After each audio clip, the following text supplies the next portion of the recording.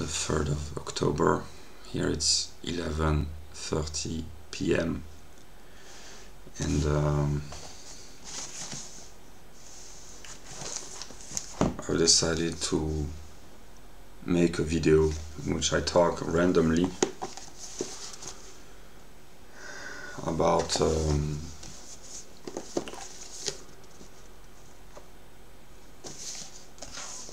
some of the thoughts that I've had today.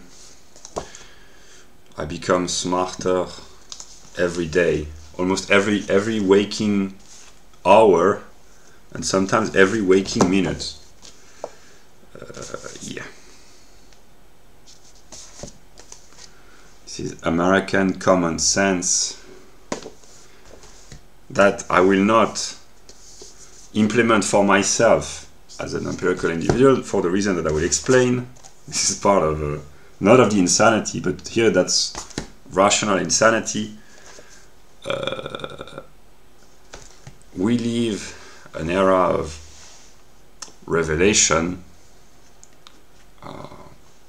which is the word apocalypse in ancient Greek, for the simple reason, there are many reasons, but one of the reasons is all the world's knowledge is made available in real time on the internet. So everything is being revealed. But in order to make this everything intelligible, one has to see a structure, a pattern, a shape, one might say, and this is what I have been working on, what I call my system. And here I just give an anecdote. I try to communicate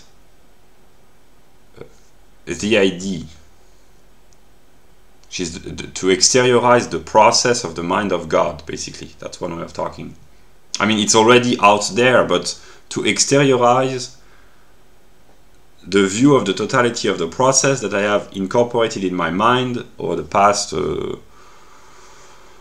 4 years, one might say, since my God experience in August 2018. And I know that we are going through difficult times collectively because I carry a knowledge about the nature of reality that I tend to forget on an empirical level, but that once that others realize what I've been trying to communicate, there will be a shift in the structure of reality.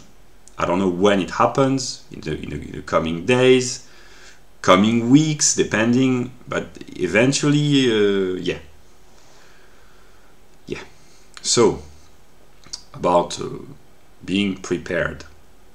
I try to share my books in now all of my videos, and also the links to my best videos about logic, the importance of the categories, the view of the totality of the process, and the intellectual and spiritual life of the US and the West, which is kind of the phenomenology. But I've realized that, yeah, so what I do, I wanted to talk about ethics. What I do on a singular empirical level, I share my excess of good. The good things that I have in excess, I just try to share them, which is not really ethical, precisely because it's not costly. It's just I have too much money, too much knowledge. I'm not sure that knowledge is always good, but I have too much knowledge, too much money, too much intelligence. Although I can be very stupid, I know myself to be very intelligent sometimes. And yeah, so I am maybe that's the good aspect of me. I am in excess of myself, so I share myself, my good excesses with others. So what I do here, it's I buy my groceries ordinarily in a daily life by buying organic, mostly locally food from farmers when I can, to the minimum to sustain a normal lifestyle. And when I do, I share my excesses of money with others and encourage them to share with those in need. And not, it's very easy to do because it's not costly in a way, but that's what I do. And I don't expect anyone watching this doing anything, but that's what I do. And I know this is part of what I've been thinking, that I've been trying to speak the truth, or parts of the truth, because the truth is a totality, etc. But parts of the truth in a gradual manner. That's a determination of quantity, step by step. But I have come to realize that, so I have tried to be honest. This is part of the moral conflict that I would like to talk about, that I have in me. I try to be honest. I share my address. I share the books that I think are important for common sense. Common sense is in the middle. I tend to switch from left to right, but that's what I think is common sense when I'm in a stable mood. And even if I kind of disagree, I still promote these books because I know it's common sense. So I will share randomly some of the ideas that I've had today. I will struggle spiritually against myself eventually, but against the United States of America and the whole world eventually, just to re-establish a political situation, just in the realm of politics, as long as there are politics, where Charles Murray and Ron Paul are considered common sense, namely in the middle. Because my view of America, the United States of America, is a society. This is the view that I have developed over the years, and I will talk about it, but in my view, the United States are supposed to be a country where someone like Charles Murray or Ron Paul, and I could add Daisy Luther. I mean, she's not very famous, but she's just, this is an embodiment of American common sense, self-reliance, the ability to think forward, to take care of one's own household, resourcefulness, and simply common sense intelligence. This should be in the middle. And I am intelligent enough to know that even in the context of America, where Charles Murray, Ron Paul, someone like Thomas Sowell, Daisy Luther, even partly someone like Jeff Deist. Jeff Deist is switching slightly on the right, but he should be, in my view, the typical common sense American, maybe slightly on the right, but towards the center. And I know enough that these people, in the view that I have developed about the US over the years, for me, precisely, sometimes when I kind of become a little bit stupid maybe, or delusional, I think, okay, in the US these are centrist people. Then I check the empirical data and I realize that even for the modern Americans, someone like Ron Paul is considered kind of right-wing. Yeah, so I've kind of deluded myself, but yeah, I will struggle until, this is one of the objectives, someone like who can talk normally and peacefully, so that's in the middle, about the problems of the economic system. I will pick up my books. Why do I show these books? It's not to, I haven't even read them, but it's just to encourage people who might watch this video to just go on the internet and to become aware that there is a problem. And now I try to reformulate the idea that I've been sharing, namely, a problem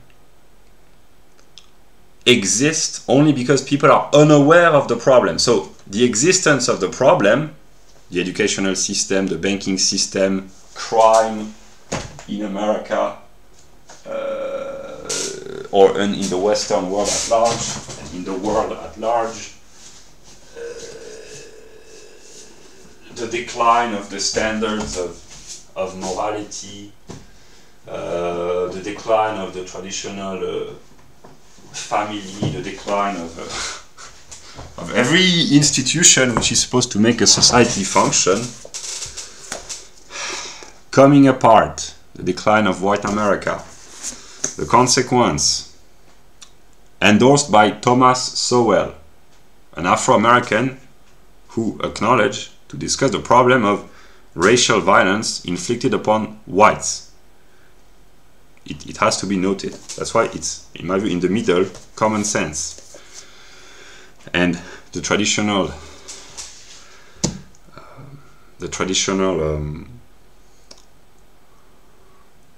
vision of womanhood by American common sense again. So yeah, what I was saying, that I understand. So the problems, these are just some of the problems: the banking system, crime, the educational system. There are problems of the welfare state, the public morality. I'm not a moralist. I'm just saying that there are problems. There are problems with me as well, but I'm trying to solve my problems. But they exist. They are made possible and wirklich only because the people are unaware that they exist. But once they become aware, the problem, the relationship changes. Namely, the problem, let us say the example of crime. There is rampant criminality in the US and in most Western countries because most people are unaware. They might be aware on an empirical level, but not on a social level. They do not know about the statistics. And if they knew, maybe they would get a little bit pissed off. Who is responsible? I'm here to take the blame. That's the good aspect about me. If I have some qualities, I've been pretty critical of myself today, but some of my best qualities maybe is that, hey, I'm here to take the blame. That's maybe the best aspect. You can unleash your anger at me or your frustration, or I might enjoy it. I would like the plan. I don't know how long I will talk. I would like to talk about insanity. This will be probably the title of the video. Something about insanity. I've been thinking about insanity today. I just try to extract the rational kernel out of the. What I want to say is that seriously, criminality, the educational system, the banking system, the welfare state. People might be aware that there are problems with these defective institutions, or the consequences of the defectiveness aspect, the defective aspect of these institutions. But once that they become aware, here is a quantitative change. When more and more people become aware, at some moment there will be a qualitative change, a change of measure, and they will realize that these problems have existed and still do exist only because the people were ignorant of these problems. But now just a change of consciousness brings about, or will bring about, a change in reality, namely when more and more people realize, and this is part of the apocalyptic mood. I mean, here it can be for good. Apocalypse, the revelation can be good or bad, but they are not just negativity. Let's hope so. When more and more people realize, but wait a minute, the state, he takes our hard-earned money. We Americans, we work, and the state, he steals our money to feed parasites, and they bring crime, and I will not quote Trump, but we are encouraging dependency, recklessness, parasitism within our own society with our own hard-earned money. Really, we tolerate this? We really have become decadent. Yes, partly. I'm in a mood to laugh, but I have been completely insane for most of the day. That's why people, if they watch my videos someday, they will notice probably some radical mood shifts. Now I'm in the joyful mood, but precisely, I will explain. I have been really insane, but here in a really negative sense, like completely insane for most of the day. I know partly why, and now I have not published my outburst of insanity because I know that it would have probably negative consequences, but it might happen eventually. I will talk about this later, but here I'm extracting positive vibes. Maybe that's part of my scheming self, because eventually if people watch my video, they will say, oh, but he's so positive, what happens? And then they will realize that I have really negative aspects that I'm trying to control, but yeah. But yeah, back to the, just the welfare state. This is just a singular book. There are many books published about the welfare state, conferences, videos, data, whatever. When people collectively realize, but wait a minute, we have been paying for this nonsense for years. Our tax money for our hard sweat and labor is being stolen from us. Collectively, it's society stealing its own money from itself. It's not it's a self-oppressive process. They will realize, but we don't want to pay no longer to bring about dysgenic effects, criminality, single motherhood, welfare dependency, drugs, and all sorts of the negative effects which are being documented in a book. Let us take a politically correct book with slightly modern sociobiology. So it's politically incorrect, but it's correct nonetheless. It's a German normal. Then again, this should be. It's probably considered right-wing because he talks about IQ and race, but it should be in the center. In Germany, the center in Germany. Maybe this should be a leftist in Germany. That's a joke. That's a private joke. Yeah. Or another book by Mr. Richard Lynn. He talks, he just documents the relationship between IQ in each country and some of the effects. I know it's not in this book, but see, life expectancy, child mortality, health expenditure, death rate, and many other social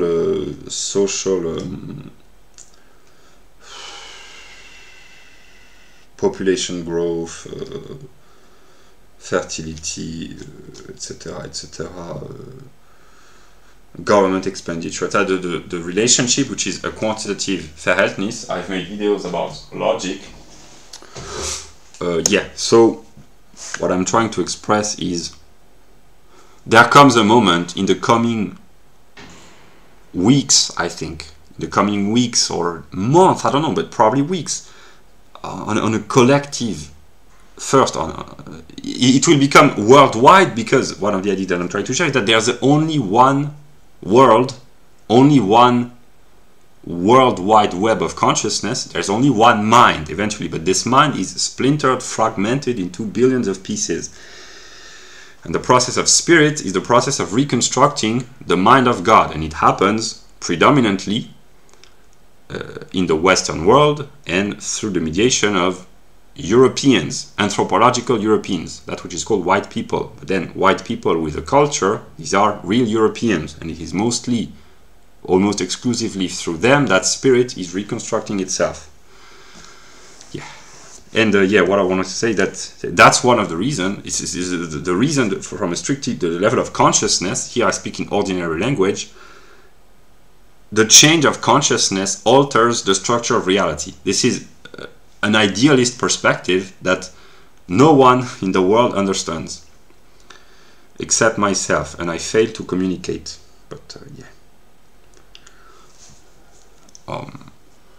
I will just explain. I wanted to make this video, I've adopted, but I will make the video just to explain.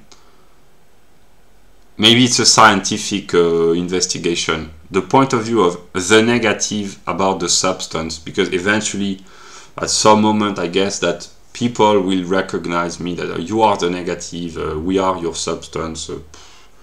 I don't know what they will think, but I know myself to be so for it's been a long time, 4 years, for more than 3 years. Then I forgot consciously, and then I recovered. But Then the negative is the philosophical meaning of what the religions call Lucifer, the devil, Satan. I've been thinking about this most of the day, precisely the relationship between God and what people call Satan.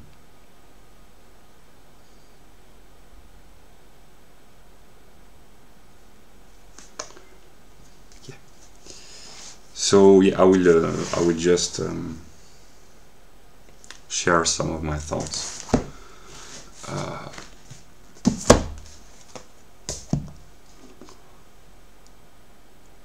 I am becoming insane in ordinary language. There are many reasons.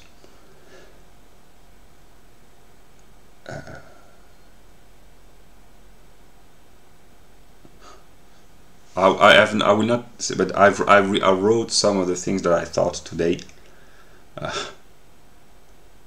I experience psychological torment, not every day, but there are ups and downs, but when it can last a few days, but for, let us say, most of the days, there are days where I have been joyful over the past few weeks and months, but most of the days I experience psychological torment, let us call it that way. Just a very simple example. The previous video that I've posted about the table board, I tried to express an idea which is actually very simple but also complex, namely that in order to understand any social topic, it has to be recontextualized within the totality. And I tried to find a proper balance between accessibility and the minimum, the lowest level of intellectual rigor. And when I do this video, because I try to simplify, to make it more accessible, I sacrifice all, here I am, all intellectual seriousness, which, because, yeah, I sacrifice almost all intellectual seriousness for the sake of trying to communicate. And when I do this, I say to myself, but it's so simplified that eventually people will understand and it will have a lot of success. And when I see that the videos has made 4 views, as far as I know, as of now, almost 1 day, almost 24 hours later, broadly, it's been, I think, 18 hours, whatever, 4 views. I talk about the conceptual structure of a society. So here is partly self-deception and partly stupidity. I don't know, maybe it's self-deception, but in my mind, when I make these kind of videos where I talk about the totality in a really accessible way, I think to myself, but this video will interest, of course, I'm well aware that it will not be instant, but eventually it will interest millions of people, and then tens of millions, because I talk about a society. And here it's really, I made videos on my channel in English, Cultural Hegelianism. I will now put the link. It was many months ago, I think, about being, nothing, and becoming. And I thought, when I made the video, that these were really good videos on an intellectual standpoint. They have made probably between 10 and 20 views. And here is part of the insanity. For me, talking about being, nothing, and becoming, which are the simplest, the most simple determination from which all other determinations of thought, namely the mind of God and eventually the world of nature and Geist, emerge. And now I'm becoming more sane thanks to American common sense, I guess, empiricism, that I thought, I used to think that, but who wouldn't be interested in being or nothing? Because everything either is or is not, which is true. So in my view, if that's the Hegelian view, here I'm in a mood to laugh, but when I am not in a mood to laugh, like I have been most days, it makes me completely insane, because that's what I said also, I become smarter almost every hour, every minute. I understand why people do not understand. But in my perspective, which is probably self-deception, if I talk about being and nothing, eventually everyone will be interested, because everyone is interested in at least something, and something is derived from being and nothing and becoming, because it's being, nothing, becoming, Dasein, etc., etc., and then something. And everyone is at least, every thinking human is at least interested in something. But then, I can anticipate. Here I'm in a mood to laugh, but my worldview. I'm in a mood to laugh, but today, I have to confess, I have been really insane. Because when I make really, here is my German self. I will not say in a bad sense, simply in a in a demanding way.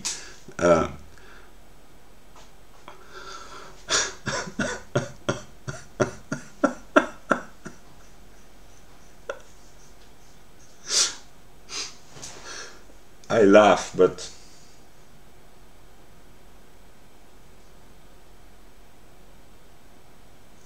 I suffer because, as an empirical individual, because I try to, not to imitate Hegel, but to be up to the standards of Hegel. And Hegel, in his writings, he criticizes everyone else for not being...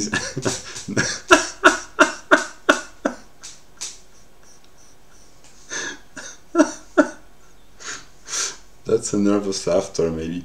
For not being serious enough, like...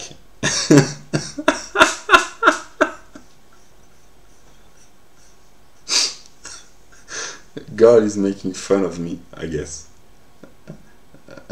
Will I be able to... to communicate my thoughts?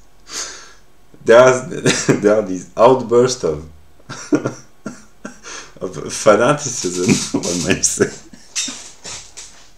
where I will publish the video. This is my ethical standard. I no longer edit my videos, except if really I have to make a video where I have to introduce, but I will no longer... I have in some videos where I really was insane, but no, I do not even rewatch my videos before posting them, except if really I have to implement, but I will be... That's my Protestant self. God somewhere in my mind, the highest, the 3%. It was 30% a few days ago, now it's 3%. It doesn't mean that I have become more stupid. The more smart I become, the more I understand God. The more I understand God, the more I say to myself, okay, the level of intelligence is so overwhelmingly that it reduces the proportion, because God is way too intelligent for everyone else, for me, for himself, maybe not for himself, maybe, I don't know, but here I laugh, but I ask myself, but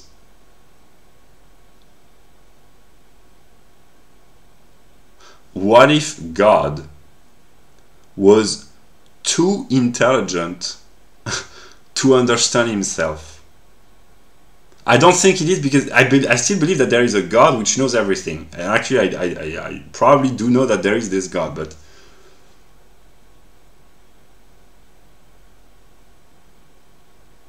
here I will be positive. I have been negative against myself, maybe against God for most of the day, but here I will be positive. the level of intelligence of the entity that people call God. Here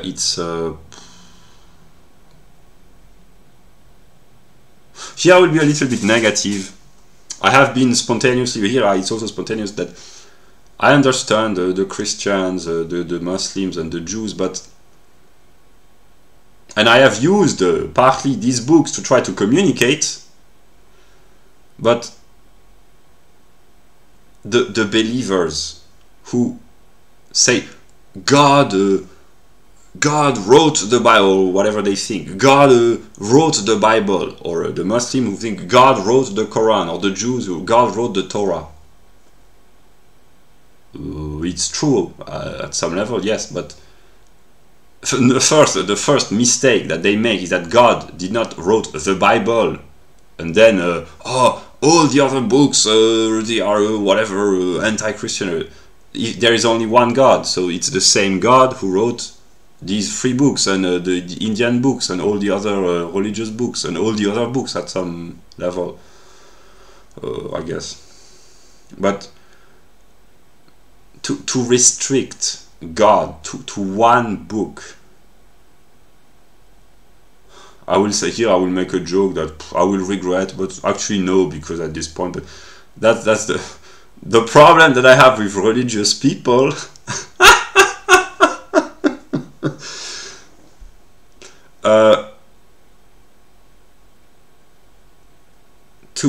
To restrict God to one book, maybe at some moment, I don't know, maybe it's true, but I am a Christian, not just a Christian, but my view of Christianity includes all other religions, but the Bible, of course it contains very important truths, but it's a symbolic language. Here's my Hegelian self who speaks.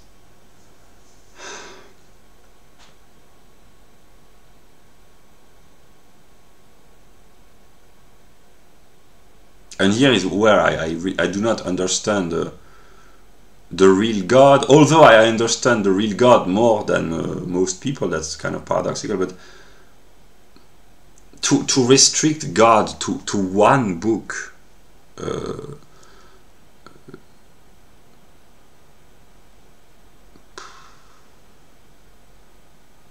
probably the real God is not probably is wiser than me, because yeah, but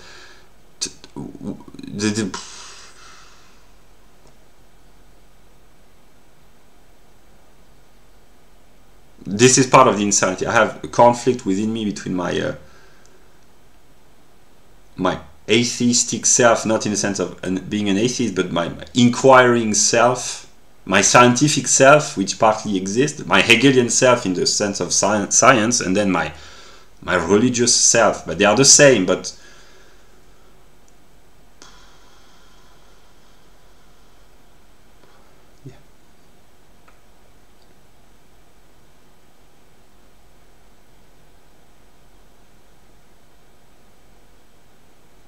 this is also one of the reasons why I suffer. It's because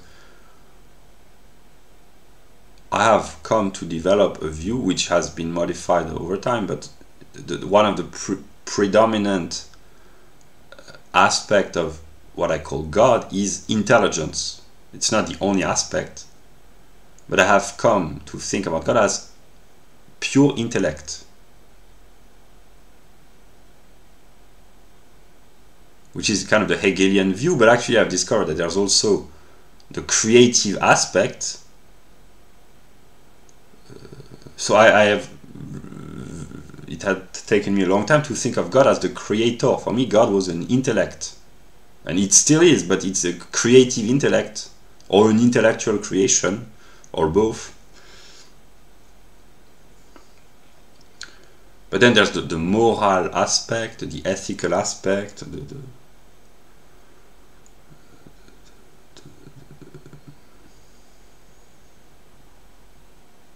here it's kind of my negative self in the positive sense, like kind of what I call my scientific self now, is that there's an aspect of me which is not always made manifest even within me, but it's the tendency of my mind, I guess, sometimes just to be in a scientific mood. Here's really my Hegelian self, in the sense of Hegel, a 19th century philosopher, rigorous, etc. Sometimes I'm just a scientist. And the kind of joke that I make is that I am willing to give my body to science for the sake of scientific investigation.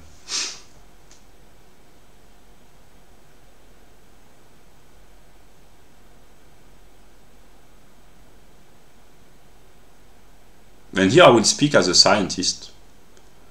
The experiment that I'm involved in, what kind of twisted experiment am I involved in, as Eminem says? I know that at some moment, the Americans, I mean, eventually all people, but mostly the Americans, I'm mostly interested in America. Here I will make a joke, but I've not been in a mood to laugh, but I'll make a joke, and then the Americans will say, "Ah, we knew you would be interested in us." Then they will discover things about me. "Ah, I would prefer not to. Choose another country." And maybe I will say the same thing. I will say I should have chosen another country.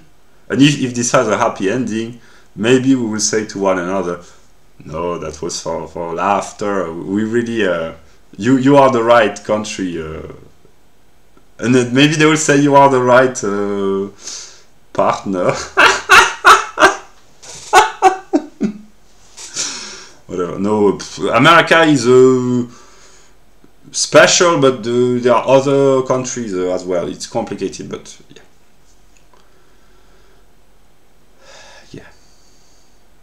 yeah. What was I saying? Just from a strictly scientific standpoint, I have been accumulating knowledge for years about America, not consciously, but not just America, about the Western world mostly, but about the whole world at large, but predominantly the Western world, because it is where the life of spirit occurs. And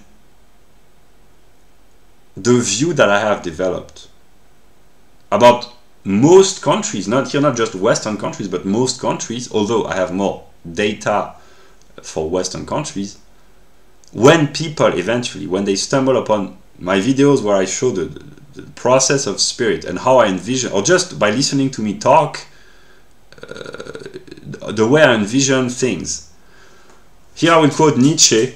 I read Nietzsche when really I really have a difficult moment. I read Nietzsche and he always comes up with a uplifting quote. He says somewhere, I translate, Nietzsche is not to be taken rigorously. Hegel, it has to be kind of rigorous. Nietzsche is here to appease the suffering induced by Hegel. But then Hegel teaches us that Nietzsche and Hegel, they are the same. And Nietzsche says the same thing. Yeah.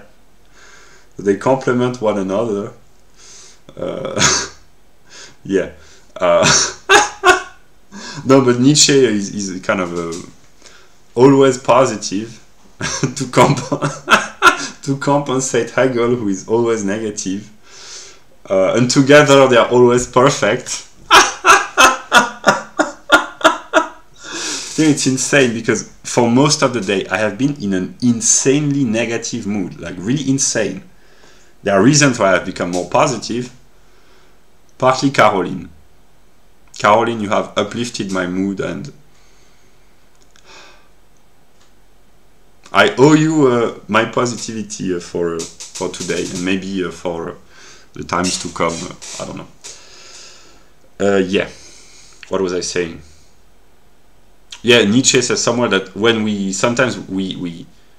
love something, we idealize in the negative sense, namely common sense. we tend to forge an image of the other, whether it's a woman or a hero or a country, which is actually so far removed from what the loved object is, that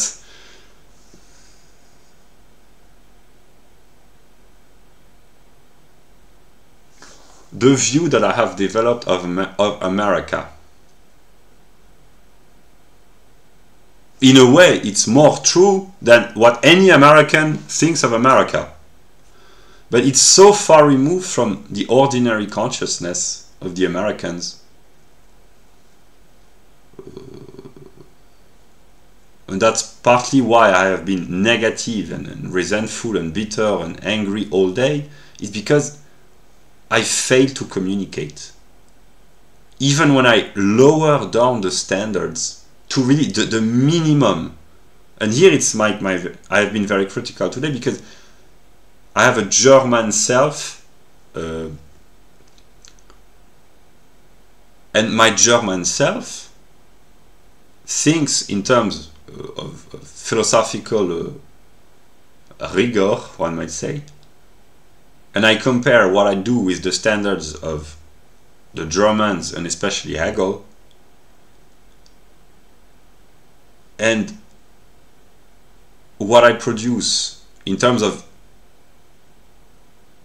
intellectual content, formal, rigorous, etc. It's, I think that an aspect of me think that it's complete garbage, but I do garbage because I try to promote the ethical aspect, namely I have to make my videos intelligible to a broader audience, so I sacrifice all forms of seriousness on an intellectual level for the sake of trying to communicate, and it's partly a sacrifice for me because I really would like to speak like Hegel, namely the pure logical categories, but I lower down the standards, and when I do this, and I see that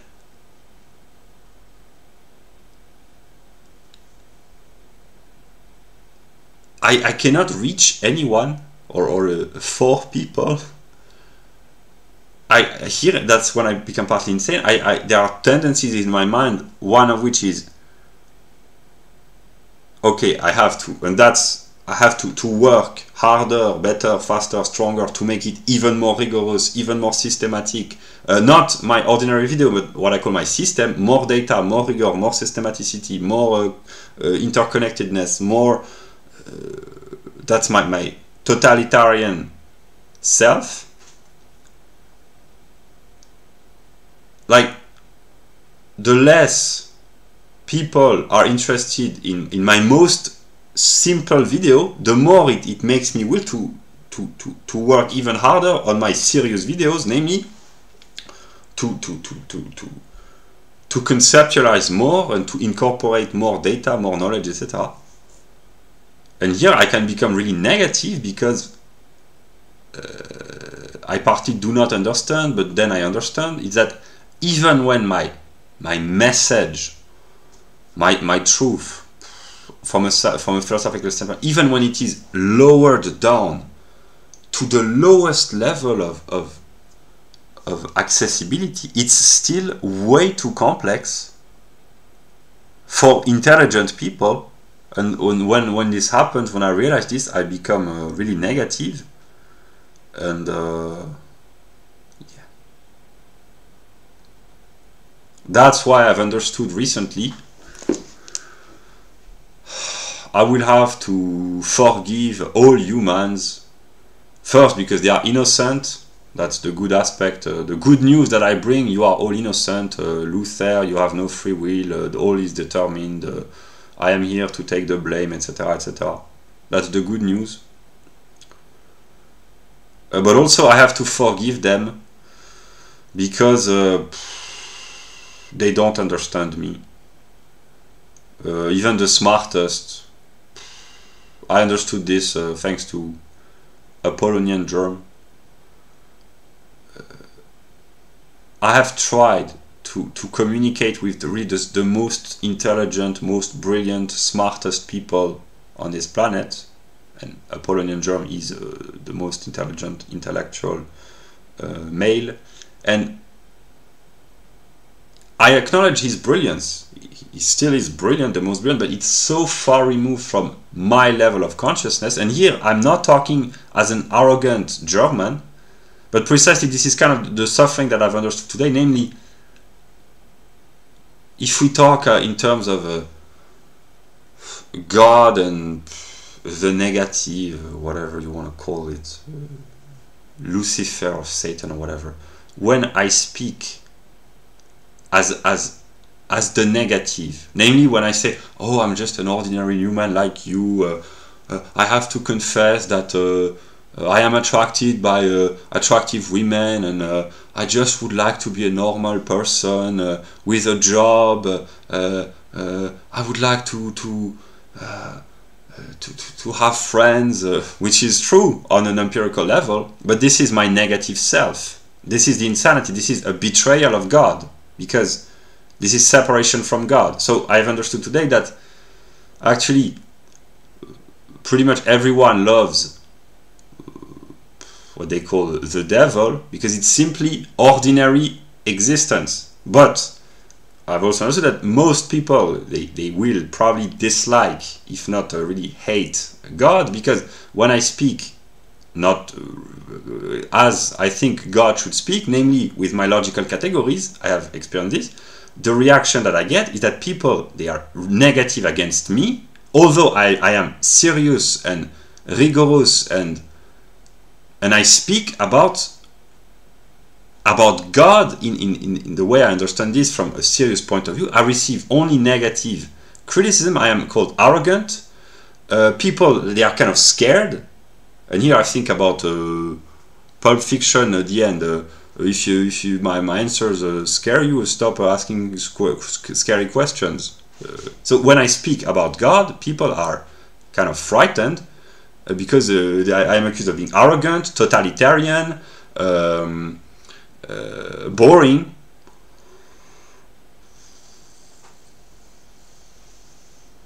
Well, and I understand, because here really my it's not my arrogant self, it's my God self. I might say, as a mind, God is totalitarian. And here I really the encounter with empirical people.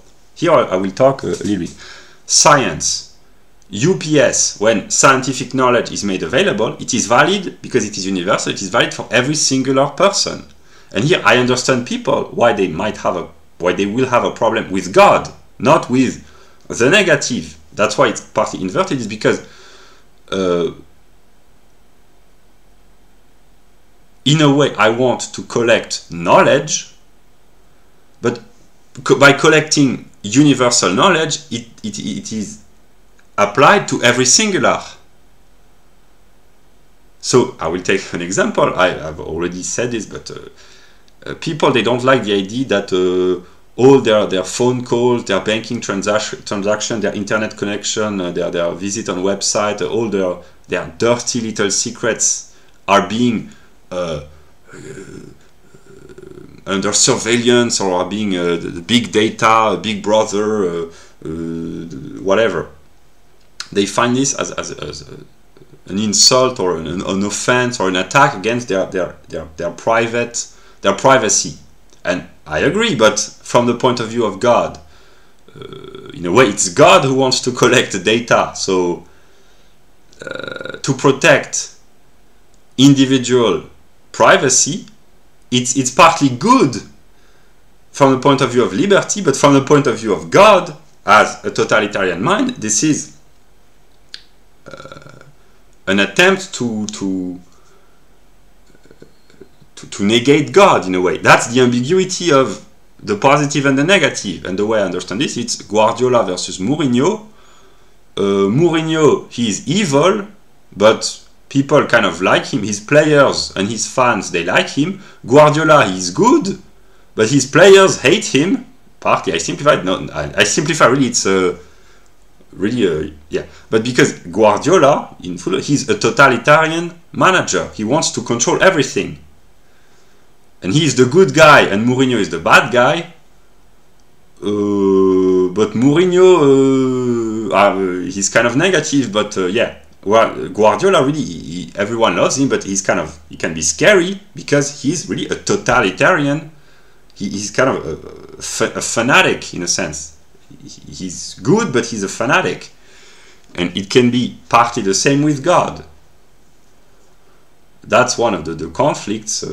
Here I express myself calmly, but yeah.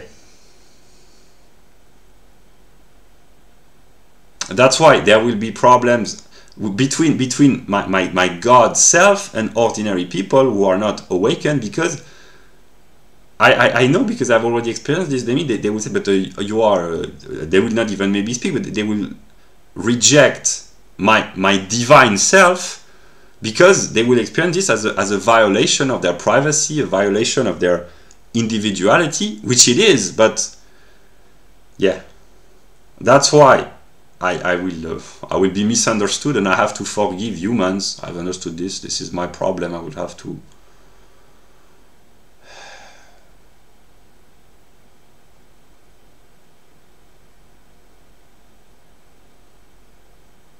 Because I understood this. When people try to refute me when I speak seriously with my logical categories, when they try to refute me, they confirm what I say. It's simply that I express this in rather rigorous language, and they express the same thing while thinking that they are contradicting me. They just use ordinary language, and the only when it happens, I become kind of negative. But if I find the intelligence and the strength, I say, okay, I understand you. That's what I've just said. You are just confirming what I said. Okay, I understand. I understand. Okay. That's what I try to do. That's why I study logic, to try to... Maybe that's my good Christian self. I have to take the negative, which is just my own negativity, but due here to a misunderstanding. And that's why I might become very arrogant, because I have experienced myself as being a complete idiot on an intellectual level for many years.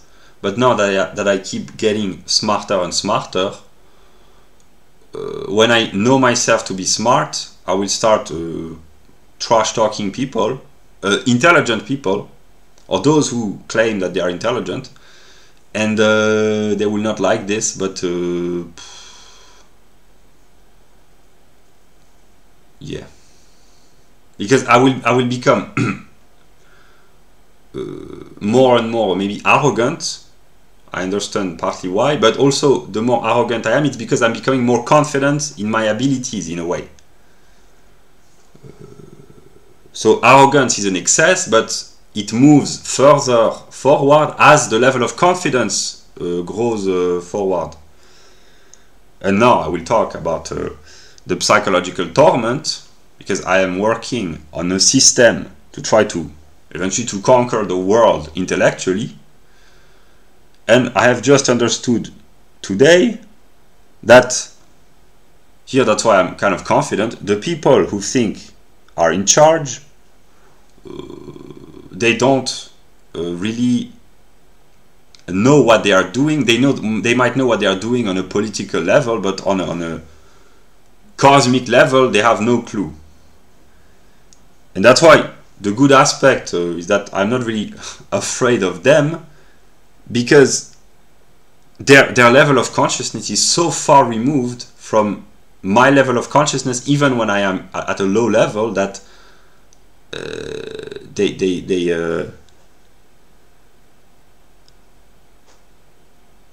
things that I have been thinking about over the past few years, it's so far removed from the ordinary consciousness of people. That's why sometimes I speak like the Joker, spontaneously, or because there's really a cosmic misunderstanding, really.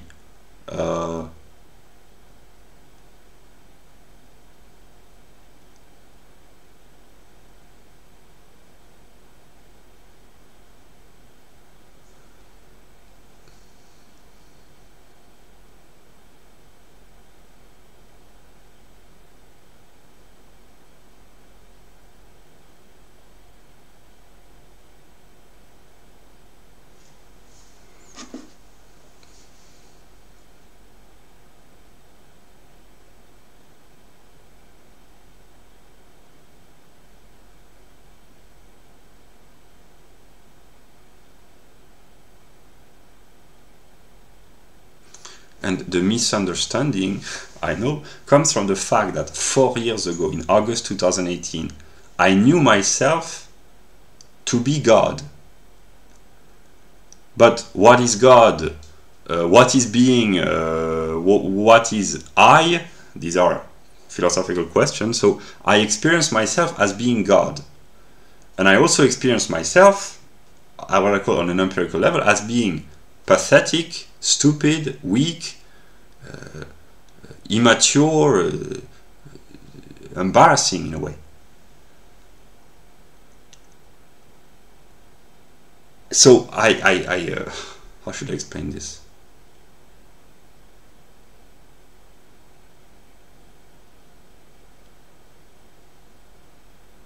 I have kept experiencing myself as being an idiot because my standards, this is the truth, these are the standards of Hegel, in a sense that I have lived 2.5 years in the, really 2.5 years daily, several hours a day, in the mind of Hegel, the writings of Hegel. And here I've already said this, but I know I'm in a process of understanding that in the coming days or week, people eventually will hear about me and I will act very weirdly. And the reason why I'm making this video is because to try to express what I still can express myself peacefully and calmly, to anticipate the kind of reaction that I might have, because I understand.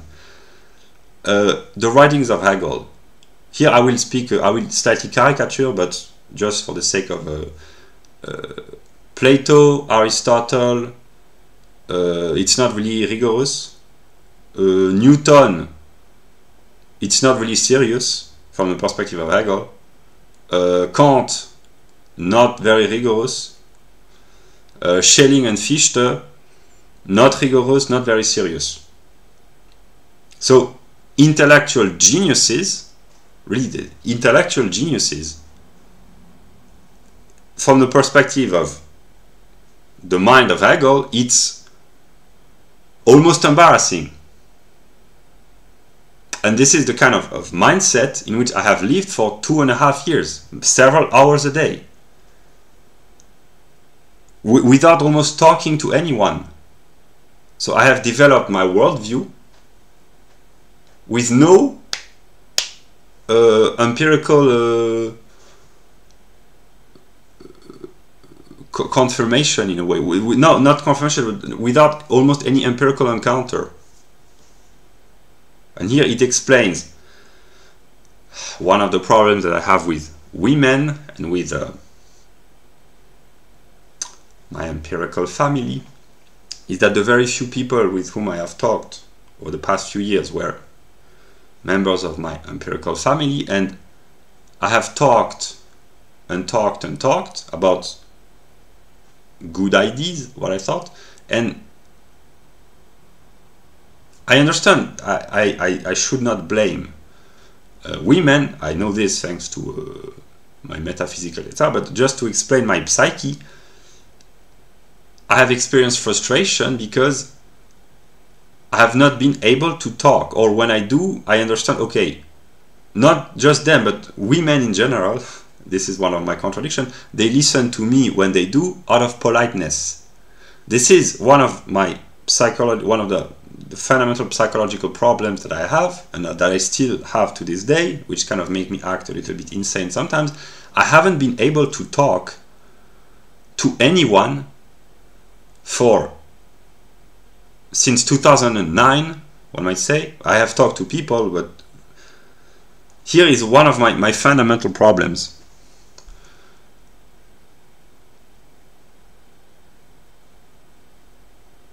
Since 2009, I haven't been able to talk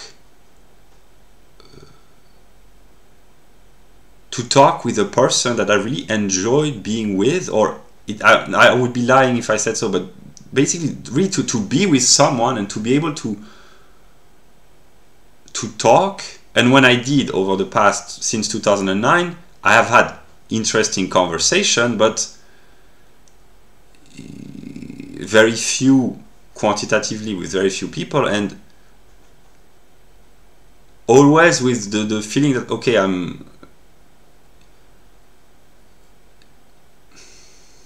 my problem, one of my problems is that I have never been able to talk to anyone about interesting topics. What I call interesting topics: physics, chemistry, biology, anthropology, race realism, IQ, politics, economics, sociology, history, art, religion and philosophy. Actually interesting topics, because no one had even a remote understanding of how I see things. That's why I am partly focused on trying to talk with the Hyperboreans, because before disappearing or going whatever, I just would like to have a peaceful discussion. This is one of my fundamental problems. Whoever I am, I will let people judge me. Eventually I have no choice but to be judged, but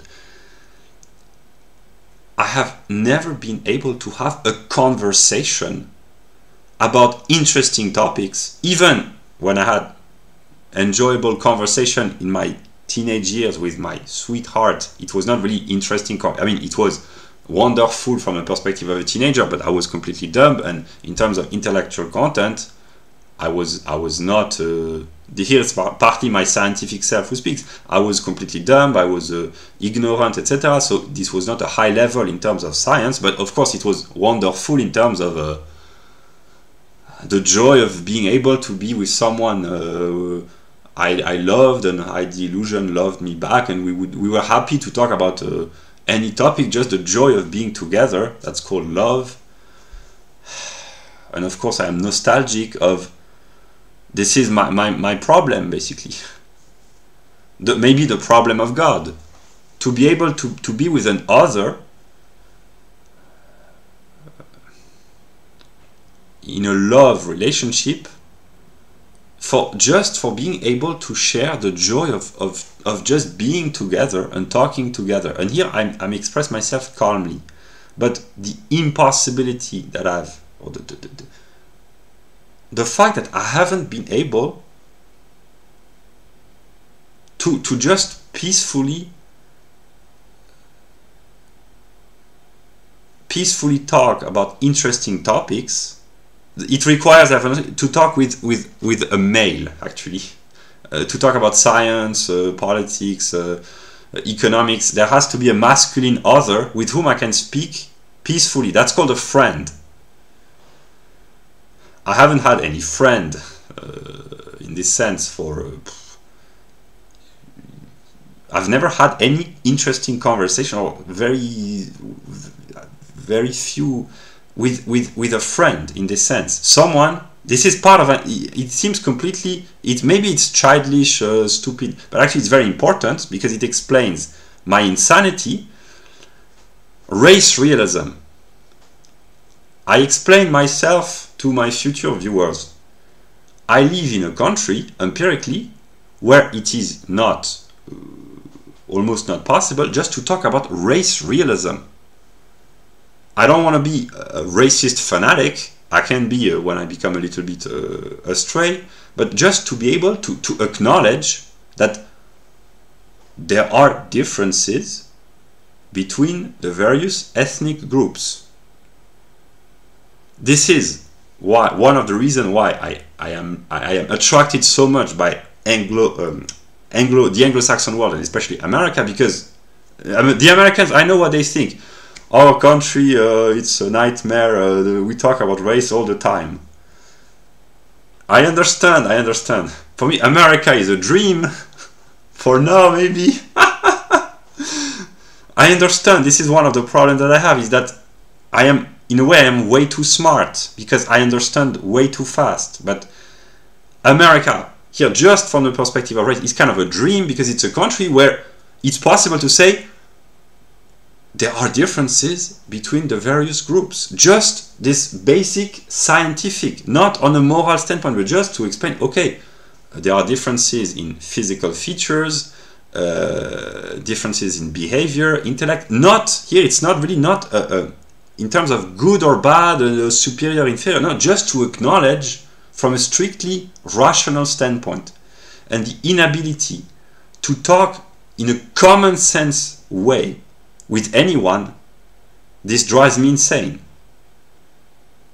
Because to pretend that all humans are equal and that there are no genetic differences, it makes the modern world and the entire historical process and human beings, it makes human beings completely unintelligible. Those who reject race realism in the name of morality, to reject racism in the realm of morality is good. Here is my sane Christian self, namely racism is a sin, but race realism, it's just common sense in a way. But then realism includes negation. There's the an sich man, which is without race, whatever. The spirit of Jesus, maybe, I don't know. But in an ordinary perspective, race realism is in the middle with Ron Paul and Charles Murray and Thomas Sowell and Daisy Luther and Jeff Deist and the ordinary Americans. And racism is on the right and anti-racism maybe on the left, but in the middle, which is supposed quantitatively to include the vast majority of the population, race realism should be common sense, namely to acknowledge, okay, blacks, whites, Asians, these are first ordinary language. This is European Caucasoid, Northeast Asian or Mongoloid, Sub-Saharan African or Negroid. This is not derogatory, this is simply the scientific jargon. It should be common sense. Like in biology, animals are classified in botany, in economics, the various products, the various branches of the economy, they are classified. And human beings, they are not. And here it's partly my scientific self, which can be considered arrogant, but to think that humans are some sort of completely separated from the rest of the world is kind of delusional. They are through their intellect, but to leave aside the sociobiological characteristic, it's a delusion first, and I genuinely suffer from having been unable to have any discussion with anyone about these basic topics. This drives me insane. Now I'm in a positive mood, but yeah, this partly explains my past or future insanity. I will try to regulate this, but to be unable to talk because dialectics, I understand, dialectics partly means dialogue, so what is the point of having a dialectical process if there is no dialogue? What is the point if I am here, I have been here in my room for 13 years, one might say, with a few exceptions, talking alone almost. And here I have to be honest to God and to humans, out of honesty.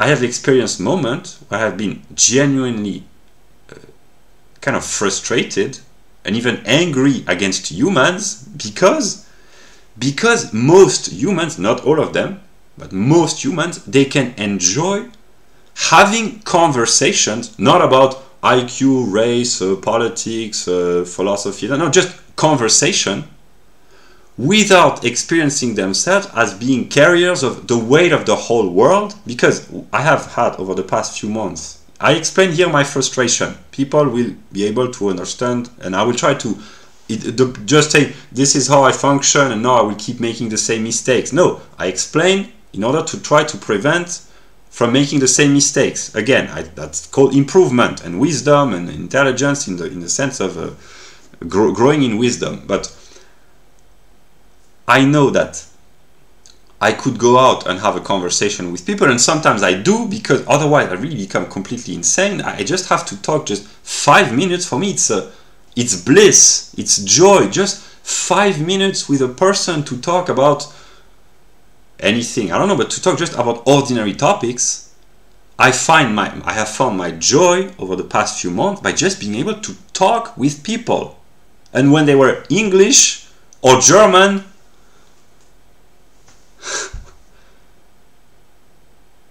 but I feel like I'm not, there are moments when I think, okay, if I take 20 minutes to go out and to talk to someone, probably at some place in the world there will be a flood or a tornado or an earthquake or the terrorist attack, God knows where, in Africa or in Asia, and people will die. No, then I will come back, I will make the but is it because I went out for 20 minutes to have a conversation that at the other part of the world some people die? And then I said to myself, I don't care about these people, but I care about my moral standards.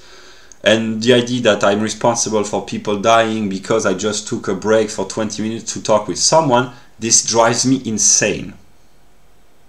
That's why I would like, I want peace, but I understand, probably I will no longer be there when there is peace. I will be, I don't know. So this is what drives me insane, is that I don't know if I will ever be able to peacefully talk with another about topics that I'm interested in.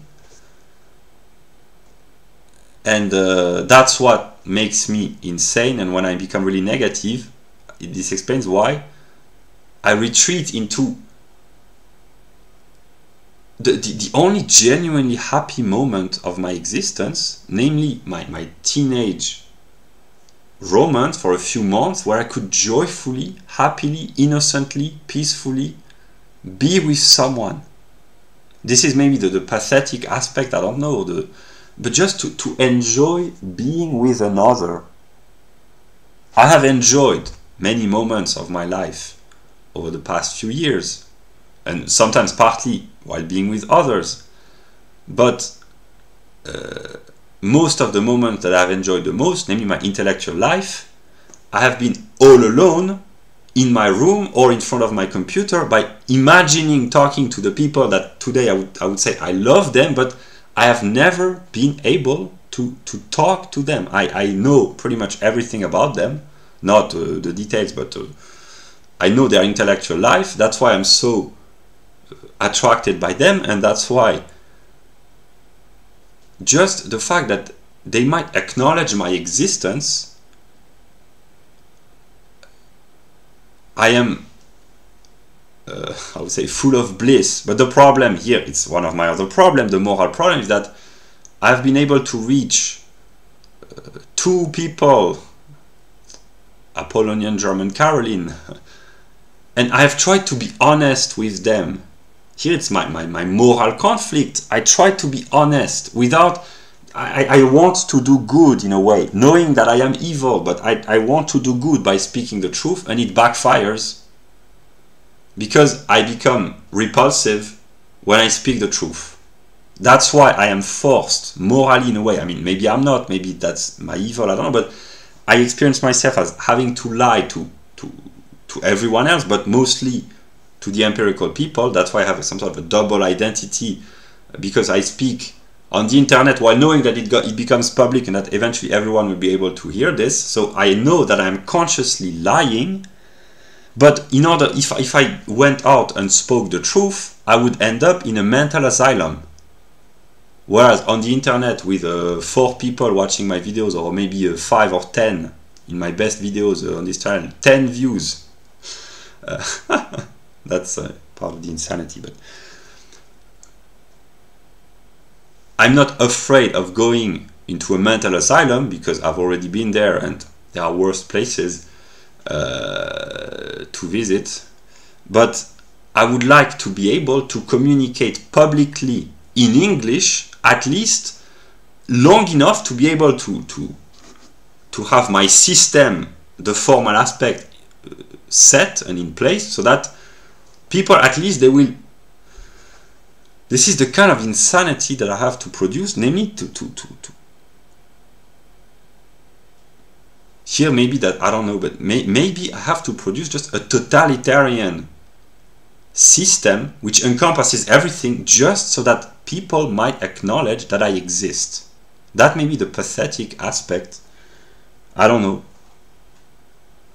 Because when I really suffer, like I did most of the day, morally and intellectually, I just want to say, but hey, I exist. And then people, because the view that people have of whatever they call God, it's a pure abstraction. It's maybe it is what they call the one or whatever. There is a fundamental misunderstanding. Yeah.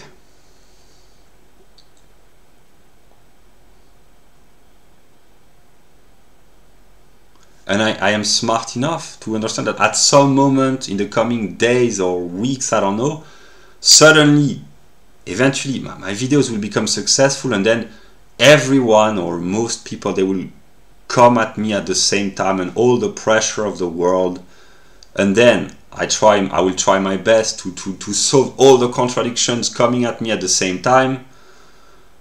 But here is my negative self. The devil, as they call this.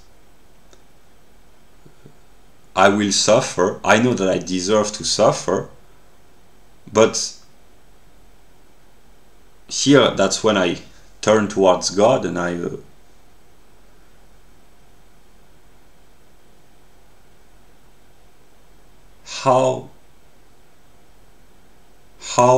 whatever I am,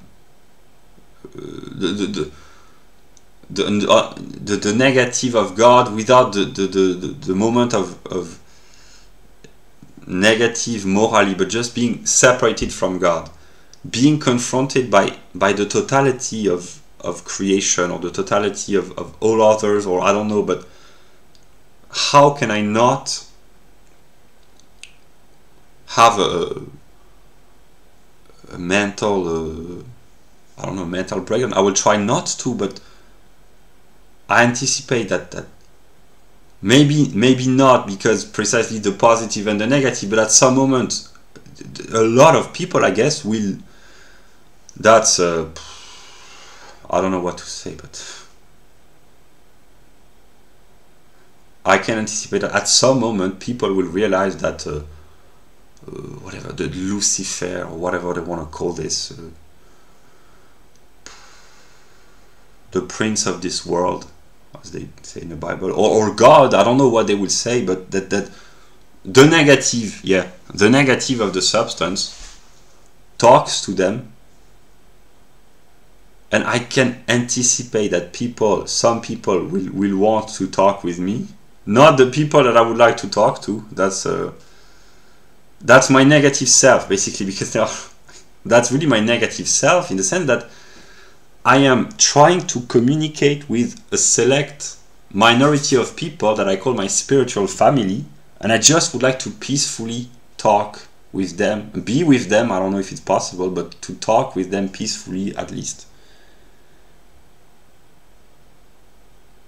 And I can't reach them, and if I do, I try to be honest as much as I can, and then it backfires, and I receive negative reactions, which is kind of what I want, because I want to be negated.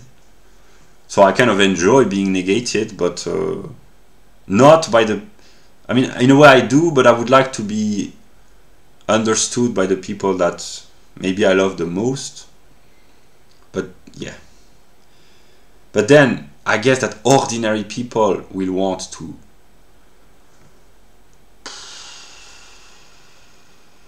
talk with me, or to I don't know. I really don't know. I really don't know, because here it's really part of my insanity and my negative self, because when I read the news, people, they are interested in the life of, here I will be kind of negative, but insignificant people, like TV shows, even here I will be kind of negative, but sportsmen. I mean, the idea that people might be interested in the private life, or the stories of sportsmen, for me it's completely removed from my reality. So, but I guess that eventually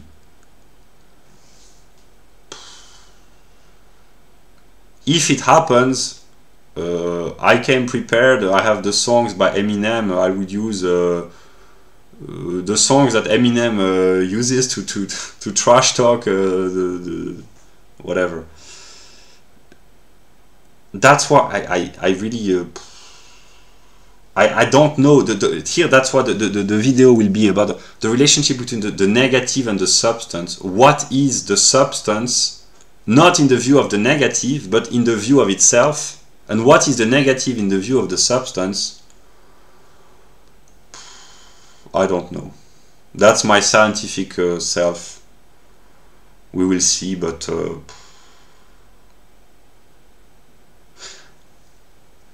my hope, that's basically the hope that I have had for many years, since 2019, that basically this is maybe my entire reason for talking. It's that there will be at least a few people at some moment who will say, okay, we understand that you are the negative, and who will find themselves in a position to say, that's weird, but who will kind of understand. I think people like Zizek, maybe someday I will know what Zizek thinks of the negative, not in a psychoanalytical sense. Slavoj.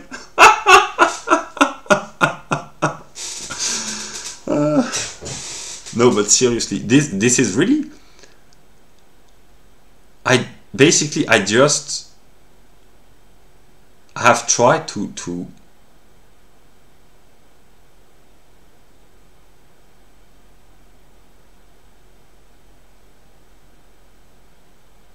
here I can only imagine, but at least some Hegelians, formal Hegelians, they will at some moment hear about me, and they will realize that my empirical self is what Hegel calls the negative.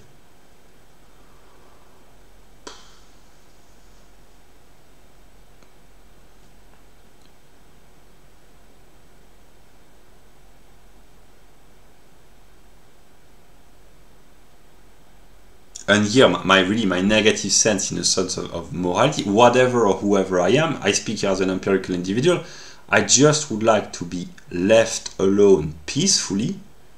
So in a sense, I'm just like Zizek, to read good books, or to be able eventually to peacefully talk with the few people that I would like to be able to talk to. But whatever I am, I can't, because I'm not good, but I have some sort of moral compulsion that I have to solve all the problems of the world. Not because I care about all the problems. I care, when I do care, I care about the problems of white people. But then I have to solve all the problems of the world just because I would like to be able to be left alone peacefully and read good books without feeling guilty for all the problems, the complaint. And I am at some level, but billions of people who all complain about all sorts of psychological, social, economic, political, geopolitical, religious problems of all sorts.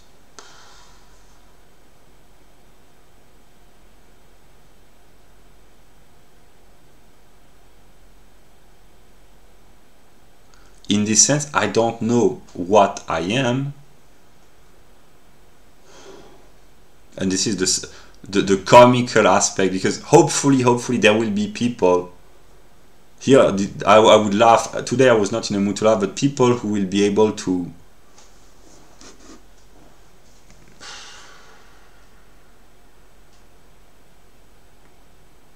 laugh at me. But here I will be more serious, because I know myself to be negative. So I try to negate myself. That's why in most of my videos I laugh at myself. I confess that it's true that I experience myself partly as being dumb, kind of pathetic, grotesque, etc. I willingly confess all my embarrassing aspects, and I know that eventually in some way I am responsible for all the negativity in the world, all the problems. Yeah, so I kind of confess this, but because I want to be negated and to negate the negative in a way, but I keep doing this. I laugh about myself, and I kind of partly find this funny, but there is nonetheless sometimes an aspect in me which says, okay, maybe that's the serious aspect, namely when I kind of identify partly with God. Okay, it's funny to be laughed at, and I deserve to, but there are some moments when I say, okay,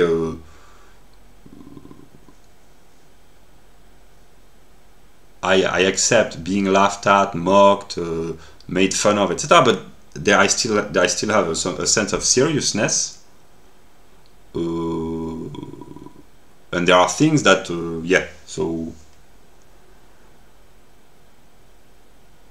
yeah.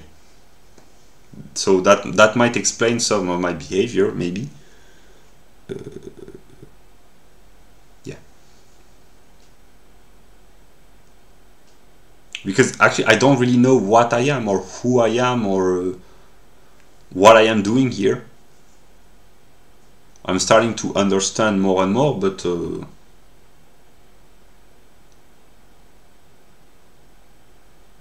because I experience myself partly as being the son of God. That's when I talk to God, because I have no one else to talk to.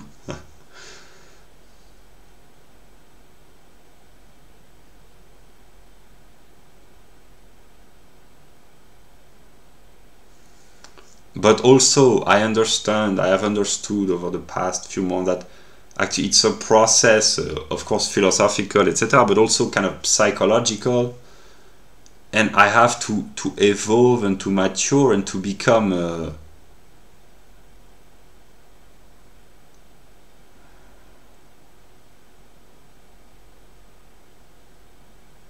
kind of the father archetype with no role model. I expressed this many months ago on the 16th of May. 4 years after my conversion to Christianity. And yeah. So here it will explain the insanity. I understood a few weeks ago that there is only one woman metaphysically. This explains a lot of my insanity. This knowledge that I have vaguely at some moments when I focus, that there's only one woman, there's only one principle. This explains a lot of my insanity. And here I can only, when people eventually, I guess, I don't know, maybe no, because I don't know, maybe things will be dissolved into, I don't know, but if people understand this, that there's only one woman or one principle, that's why maybe my videos are not successful, because the knowledge that I share is way too complex and way too yeah, but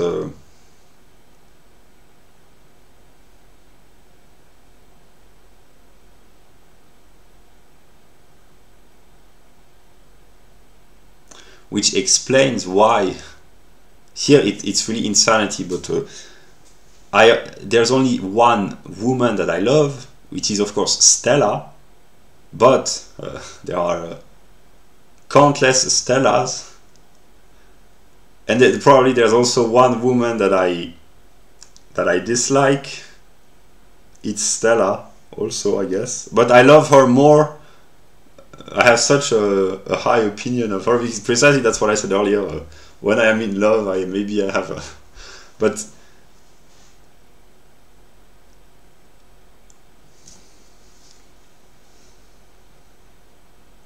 here really I say what I think is that it's very simple, but also it's so complex that intellectually I reach my limit, because it's way too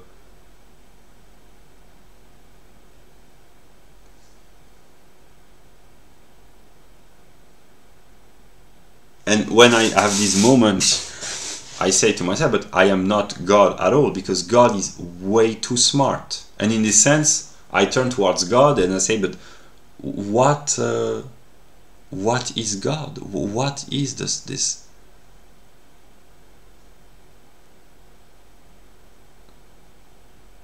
How can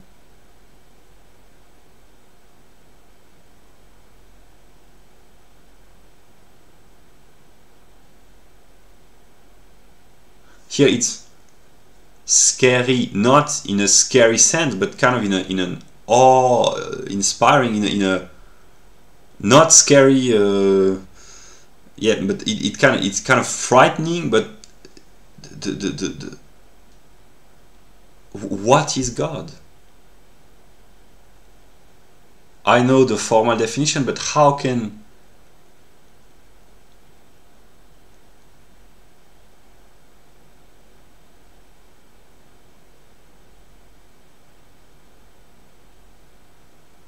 and when I have this thought, I say to myself, but what am I, and why you? Here I really, when I think like this, like God as being the whole of reality in a way, I said to myself, but what am I doing here? Why is, I don't know, but these are the kind of moments that I experience. Why am I here? Why did you choose me? Because here I feel really like there is a super intelligent entity, which actually is really not me, because here I'm completely limited. But what am I as an empirical individual? Why does there have to be a negative in order for the relationship? Why does it turn into the religious mythology? Why are there so many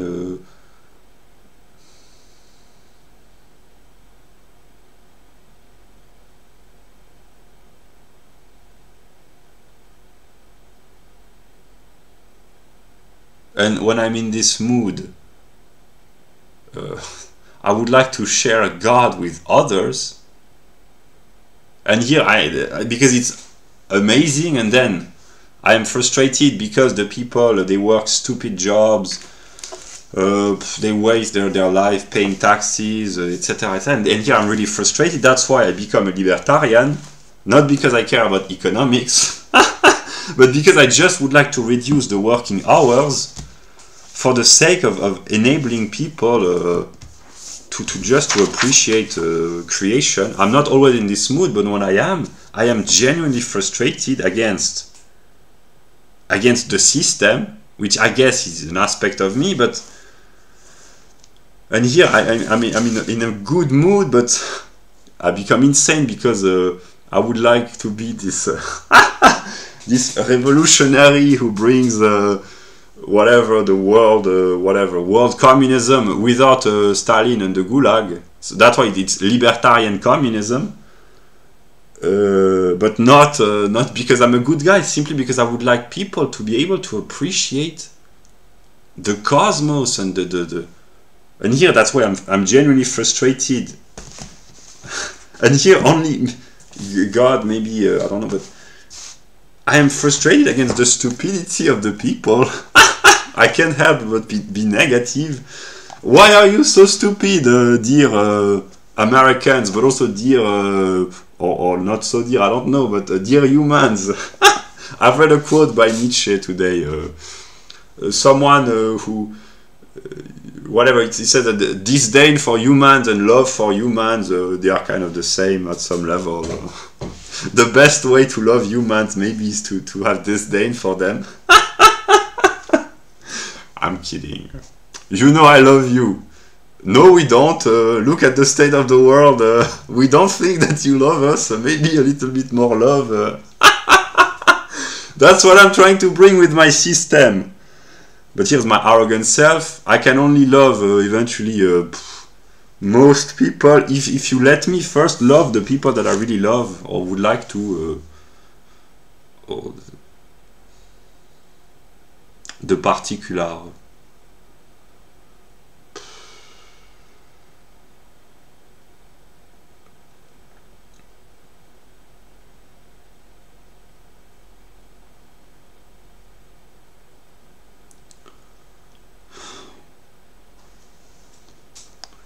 I will talk about Lady Gaga, because she has been, here I talk for myself, because by the time that people understand what I'm saying, either I will be no longer there, or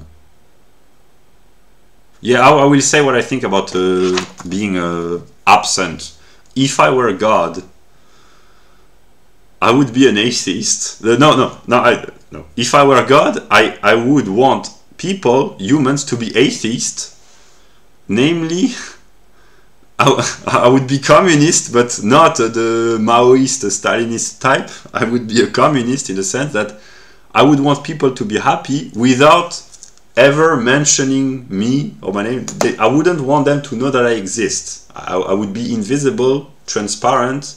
People would not talk about religion. They wouldn't talk about God. They would just be happy. If I were God, I would be this atheistic God. Is it possible? I don't know.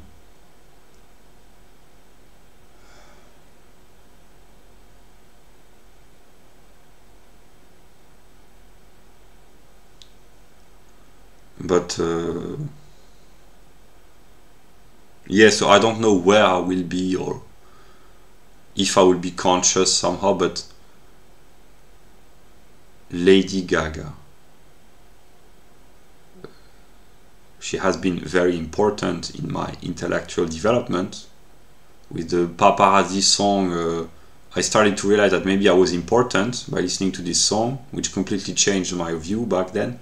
Then there was a moment, I think in June or I don't know, but when I recognized her as being a human, maybe the first human being that I ever encountered. I mean, I never encountered her, but because I understood that by listening one of her songs, that she was kind of a,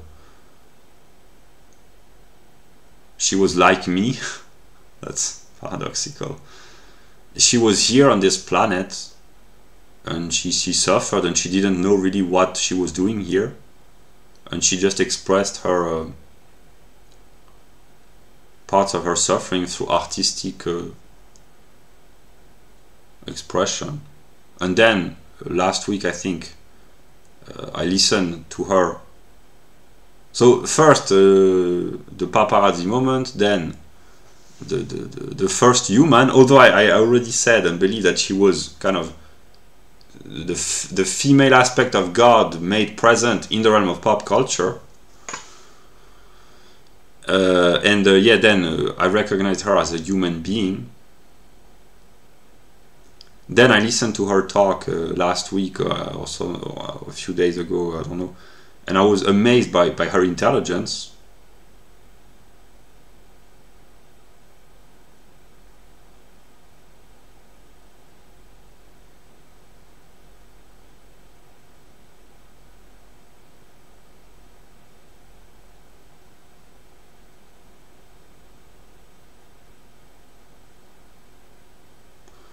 And today, precisely, maybe I will conclude the video on this. This is my metaphysical insanity.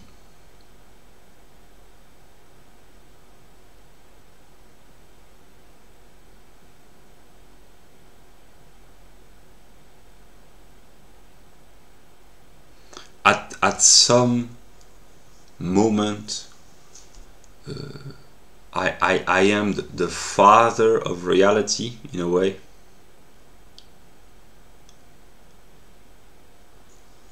So in a way, this is really the insanity. All humans somehow, I do not think like this because they are kind of, at some level of consciousness, they are kind of my children.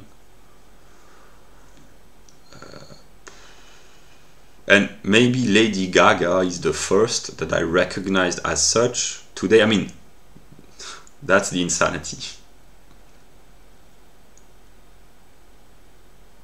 She's, on an empirical level, she's older than me, but on an idealist perspective, she exists through the mediation of my consciousness.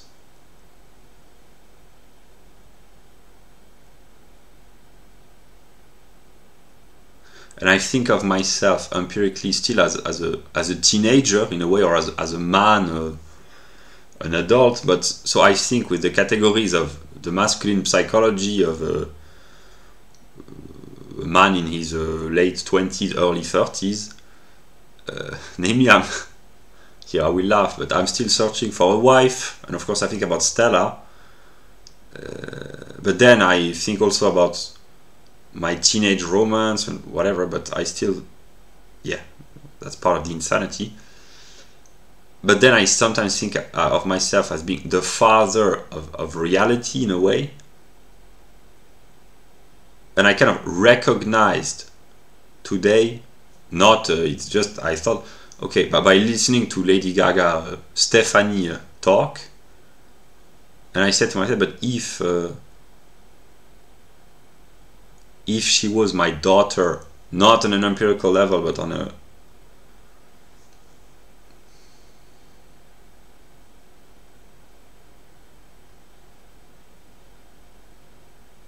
I would be proud of her, whatever she might have said, or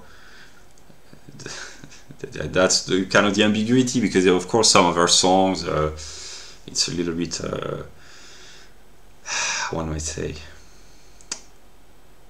yeah, but overall I don't even know her personal story. I've just listened to 15 of her songs, I mean many times, but I know 15 or maybe 20 of her songs, I don't know.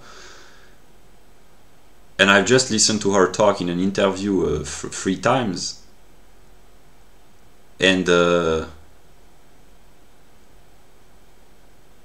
I never, of course, experienced myself as being a parent or anyone, because I'm in the search of a father, so I need a father, or I lack a father. So how could I be the father of others if I have no role model, whatever? But this is part of the insanity, because it's actually on a metaphysical level, it's kind of logical, because if all is one, yeah, but on an empirical level, that's the confusion between the metaphysical, the empirical, which explains my past, present, and maybe future madness. Simply, yeah, that's where Evola, Hegel,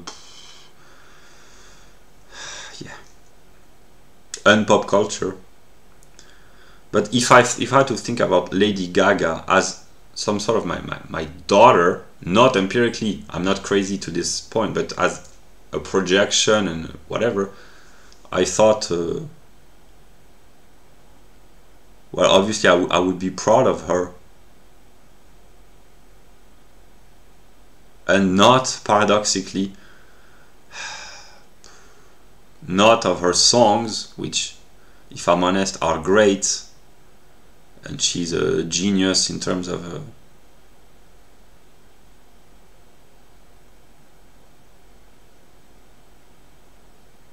she's a genius, and genius, that's the same qualification for Eminem. It's of course it's kind of good, because yeah, but there are all the aspects, in a sense that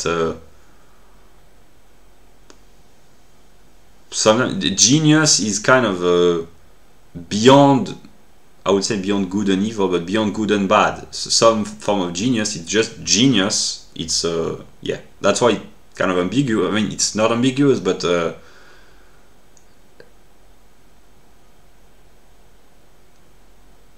there are no good geniuses and bad geniuses. There are just geniuses. And Eminem, there are kind of negative and dark aspects within Eminem, but he's a genius. It cannot be denied. In pop culture, it's pure genius, and the same goes for Lady Gaga. Of course, masculine genius is different, and in a way more brilliant in a way than feminine genius in terms of artistic expression. So Eminem, if I had to say use a quantitative term, it's higher than Lady Gaga because the masculine genius is yeah. But Lady Gaga, she's an artistic genius. There is no other word. But I'm not. Here's kind of my.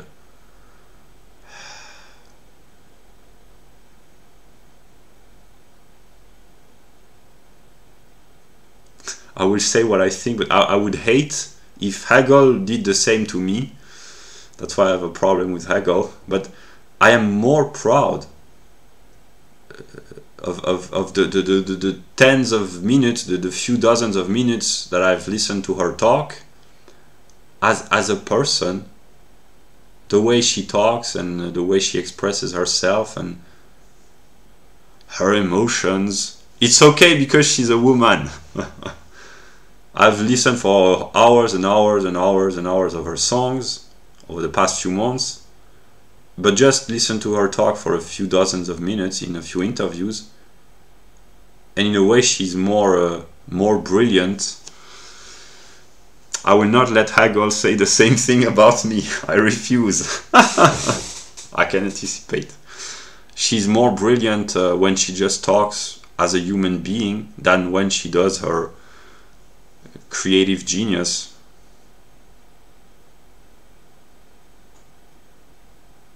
And here's the sad for me, but whatever happens to whatever, I will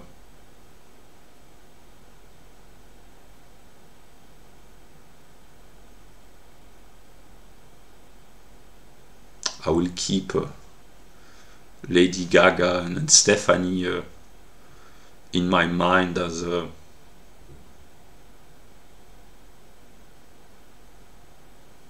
great moments, one might say.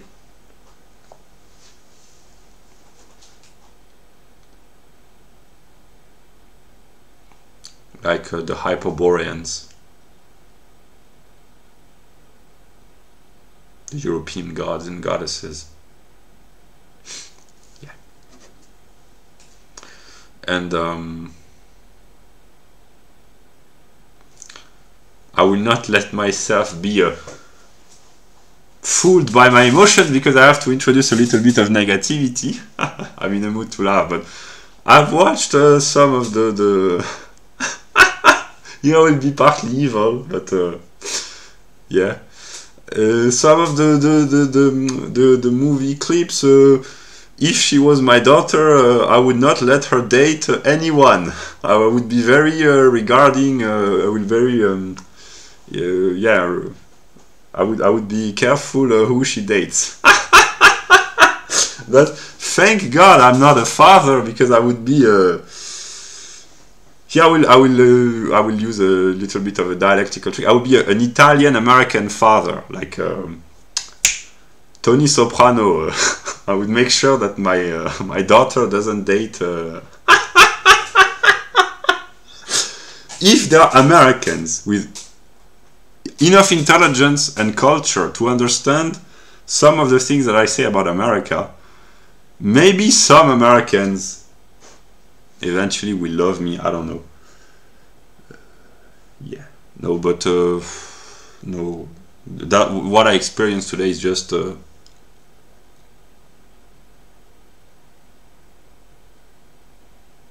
as a male. I can be critical of many aspects of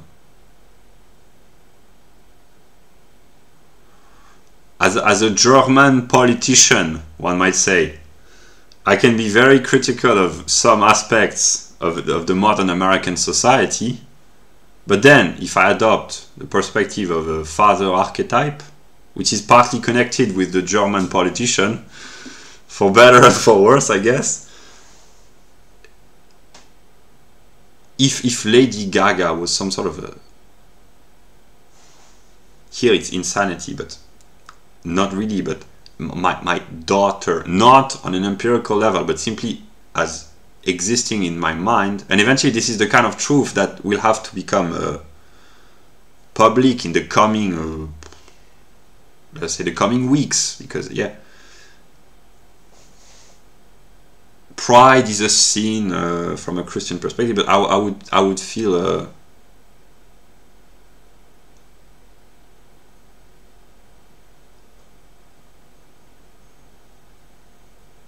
I would love her. I kind of do, but then maybe a father loves his daughter differently than his son because he has less expectations. I'm not downgrading the achievements of Stefani Germanotta, but if I imagine myself as being the father of children, I would of course love my daughters more than my sons, probably. I mean, maybe not depending, but I understand myself. I would be more demanding with my sons. Thank God I'm not the father of anyone.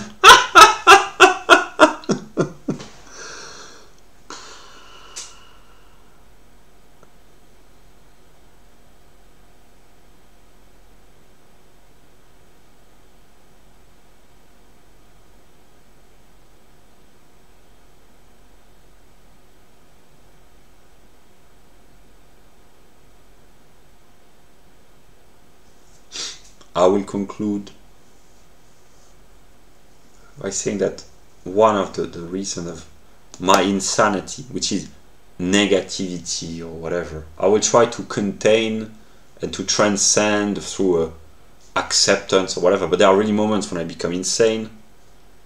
Not publicly because, yeah, but eventually at some moment I will, I guess, or I will try to transcend, and the smarter I become, the wiser, so I have to accept the fact that humans will not understand me.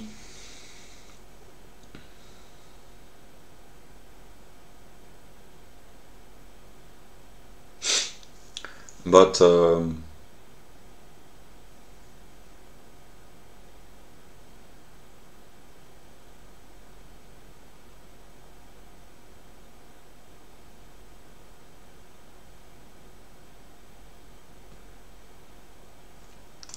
the fact that I have been unable to talk with anyone about what I call interesting topics, which in my perspective these are topics that I have discovered since 2016. Namely, I am able now to hold a conversation about interesting topics, the sciences, anthropology, psychology, objektiver Geist and absoluter Geist. So I have become, I guess, and here it's also part of the insanity. Up until a few months ago, I never expected that I would have anything interesting to say, because here empiricism deceives me, maybe. Empirically, I had never anyone ever told me that I was interesting, except out of politeness. And now I can anticipate that actually I still think of myself. I mean, no, because now I know that no one cares of what I say, but it's not because what I say is not interesting, because eventually I can anticipate that at some moment people, if I am still present physically somehow, they might be interested in what I have to say.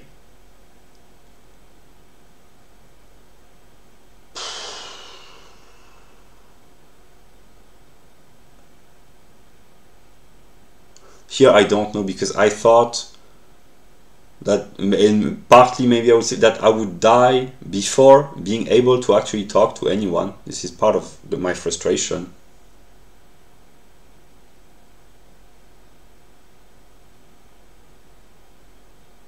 That's why I record these kind of videos as some sort maybe of a legacy. This is what the negative thought before, I don't know, it will take a few days, a few weeks, I don't know, before being recognized by the substance. Let us talk like Hegel, I guess. And from a scientific standpoint, my videos, if people watch them eventually. This is what the negative has thought about the substance. And my insanity comes from the traumatic moments that I've experienced. I have chosen to be honest in many of my videos, to sacrifice all forms of rigor and systematicity. And the question that I ask myself is, am I trapped by all the things that I've said? And this is also part of my insanity. The kind of question that I ask myself daily or constantly is if I fail to express myself clearly, if I make a linguistic error, will it come back to haunt me? If I forget to say something, if I speak too long, or if I do not say something, will there be a catastrophe somewhere? Will I be responsible? No, whenever there's behind me, eventually I don't really care, because I will have to reveal, I guess, my environment. So in a sense, I don't want to hide, but is there some signs? If I show parts of whatever, will it bring about misunderstanding? I grant myself the right sometimes to read a book for 30 minutes, of course Hegel or sometimes other books, and I feel like this, like some sort of I'm committing a sin against the whole of mankind, because for 30 minutes I've read a book instead of trying to work to produce a video, although I use my readings to produce better videos, etc. And that's why here, that's part of my insanity. That's why I thought about the CIA, all the governments of the world. In this sense, I will end on a positive note. They are really clowns. I mean, they can be scary for others, but I'm no longer scared of them, because what they call intimidation, etc. I will conclude about psychological torment. They have no clue of what it's like to be psychologically tormented. That's why really I grow in confidence. This will explain what I will do in the coming days, because the people who run the world, we have power, we'll see that. I'm not afraid of the politicians. I've understood this, because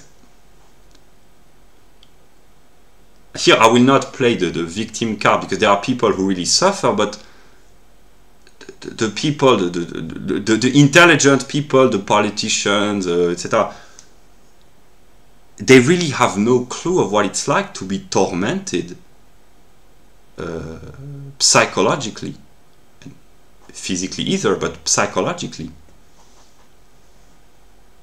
Because here, just an example, the politicians, I don't know what they think. Oh, if I make a mistake, I will not be re-elected. Maybe that's what they think. But what I think, what I have thought for many months, is that if I fail to speak the proper word, it will bring about a catastrophe, and hundreds of people, I mean, with all the countless of millions of others, they will be haunted, and I probably will. But that's why I have been so reluctant to speak ordinarily, because I think that if I make a mistake, if I do not speak as rigorously as Hegel, by speaking in purely logical terms, I will bring about some sort of a disaster for every failed word. And this doesn't come from insanity, this comes from my personal experience. And this is why in the coming days and weeks I will become what people call arrogant, but I will try to be nonetheless good by antagonizing the intelligent people, because here I will maybe partly play the victim card, but they have no clue of what it's like to be psychologically tormented by God eventually. And maybe I deserve this, but if it's me against me, that's my problem. But eventually there are people who, yeah, but that's why there is really a cosmic misunderstanding,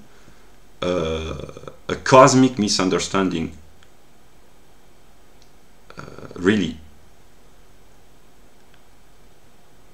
this explains why there will be weird events in the coming days and weeks, or my videos, and eventually in the coming weeks there will be weird events, because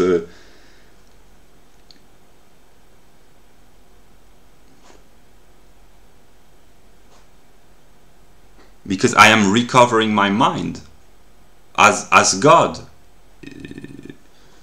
That's the 3%, 97% theory, namely 3% of my mind is God, and that's what I think, the 97 remaining percent, this is my empirical self, and I am partly embarrassing, but while experiencing myself as being completely dumb and incompetent and a failure, and being mediocre and kind of pathetic and grotesque and etc., I'm realizing that even with all my limitations as an empirical individual, I am still way smarter than most people in terms of intellectual content, because I'm smart enough to understand, yeah, there are many aspects of life in which I'm completely stupid, but in terms of pure intellect, even while being a complete idiot in comparison with God, maybe, I'm still way smarter than most people, if not all people who think that they are smart intellectually. That's why I will appear as being very arrogant, but actually here it's not arrogance, it's simply yeah, so yeah.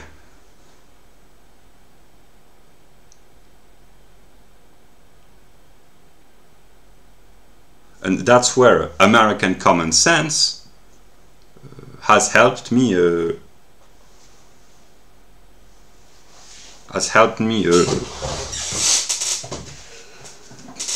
lot, and most notably this book, because I have various selves. There's the psychological self, there's the philosophical self, the scientific self, the empirical self, maybe the creative self, I don't know.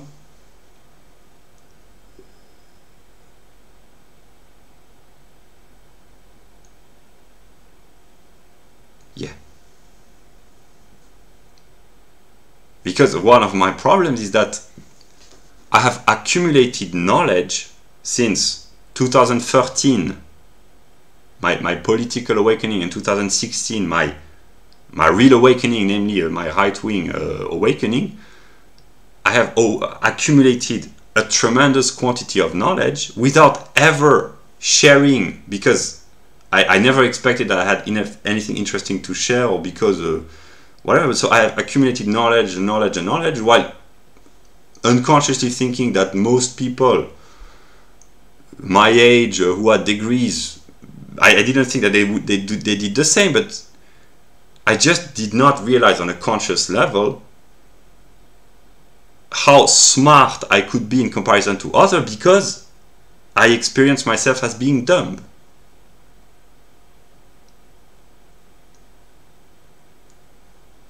And when I have empirical conversations with intelligent people on an intellectual level, when I dumb down really to the basic, they still cannot follow. And here it's kind of a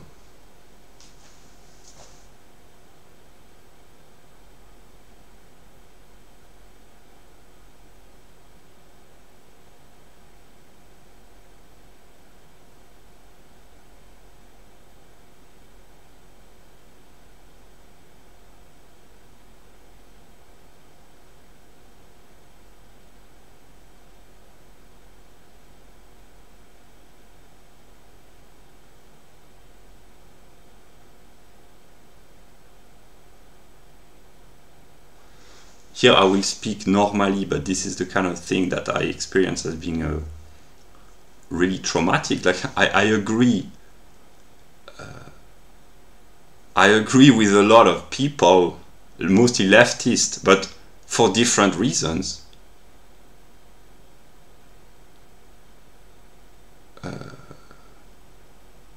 For different reasons. I have the moment of mediation and they don't.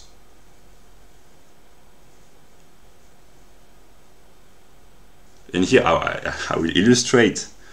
I will be kind of negative, but when white people, or let us just say white, when there are white leftists who say white Americans have no culture, when they say this and when I say this, we agree apparently, but the problem is that I have the moment of mediation, namely, here it's partly evil, but when I say white Americans have no culture, I've already said this, it's in comparison with the culture of Europe. But when I say it, I know vaguely that no culture means you incorporate Emerson, Thoreau, Melville, Hawthorne, Steinbeck, Hemingway, Fitzgerald, Edgar Allan Poe, Philip K. Dick, etc. Just a dozen of Jack London, extraordinary writers that I know about broadly, and I know this is white American culture in a matter of 150 years. And then you add the totality of modern pop culture, you add the scientific expression of America, the physicists, the chemists, the biologists, you add the dozens and dozens of exceptional scientists. This is white American culture that the leftists claim does not exist. But when I say white Americans have no culture, it's kind of provocative. But when I say this, it's kind of provocative while being serious, because I have the standards of England and Germany and France, the standards of Europe to compare with. Namely, I have the moment of mediation, and they don't. That's why there's a misunderstanding.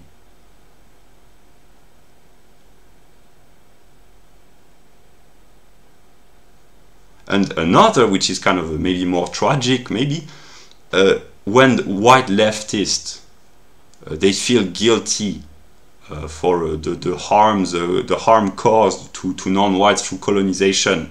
I do as well, but I have the moment of mediation of having experienced myself as being God 4 years ago, and when I feel guilty about non-whites, the kind of guilt that I felt up until recently, that I said to myself, I'm sorry, when I thought of myself as being kind of God, I said, I'm sorry to have created your world, in a sense. I felt sorry for creation, not for colonization, but because colonization is part of creation. That's why there is a misunderstanding that I'm starting to recover my mind, partly.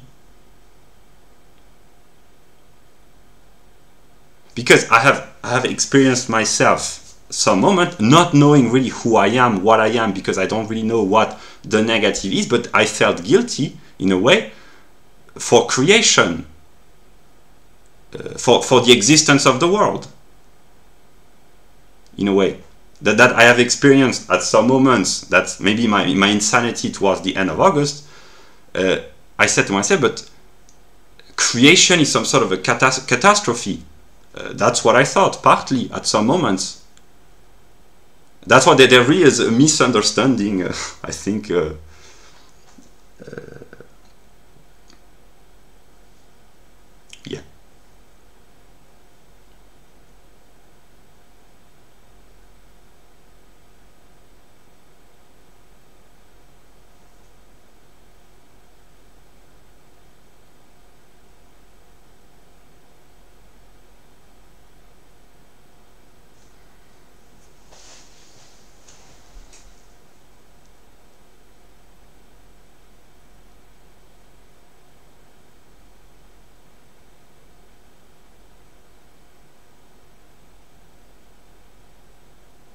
Because I am tormented by guilt,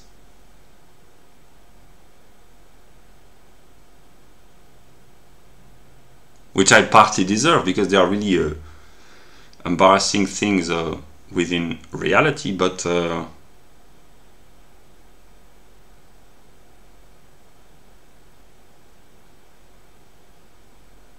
I have realized, hopefully for good, over the past few weeks, that I had become excessive in the leftist, ethno-masochistic, remorse, guilt kind of way, in a sense that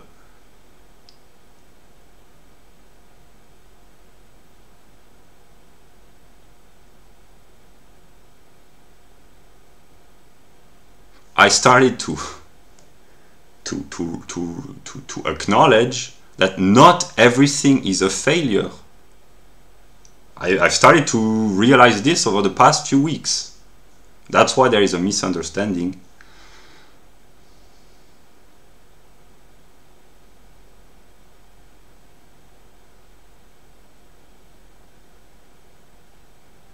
Yeah.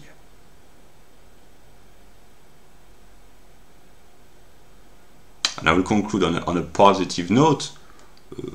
Lady Gaga is not a failure, and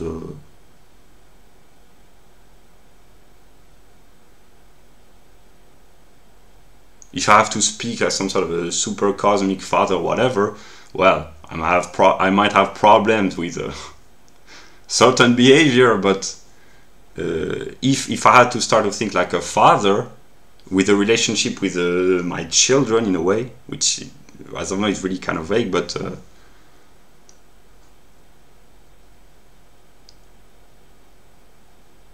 I would be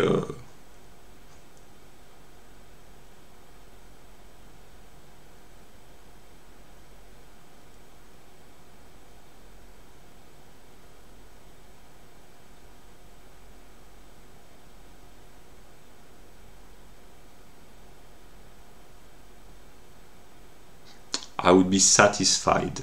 I would not use the word proud, because pride is a sin from the Christian perspective, but actually I will, because I would be proud in spite of all the,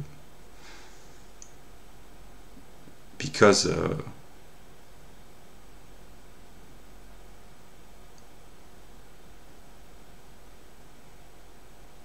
she's kind of amazing, but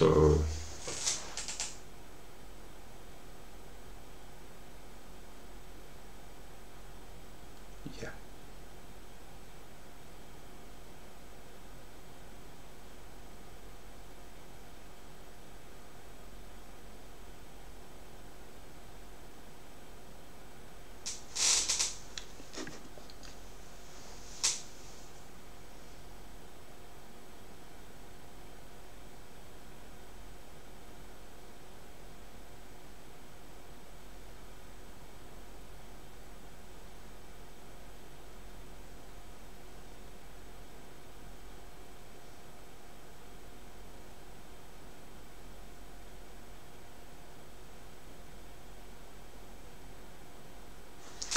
The cause, here I talk to the real God, the cause of all my suffering and all my problems, partly how I envision this, is that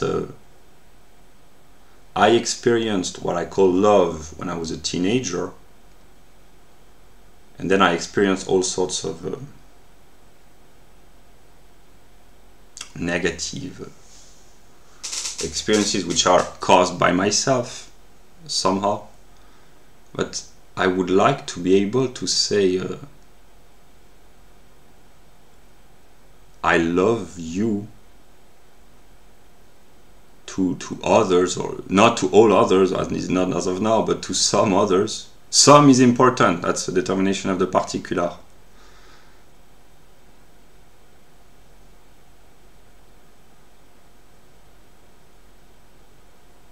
Without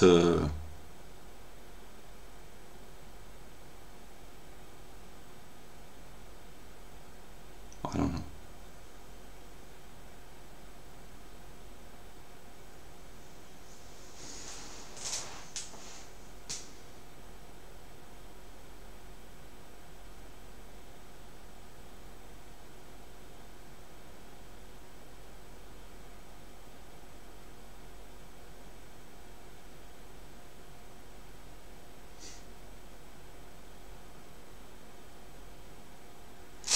When I am alone and when I can think more or less peacefully without the dialectical switch, interplay or whatever, which I know who I would like to be able to love without what I call the dialectic,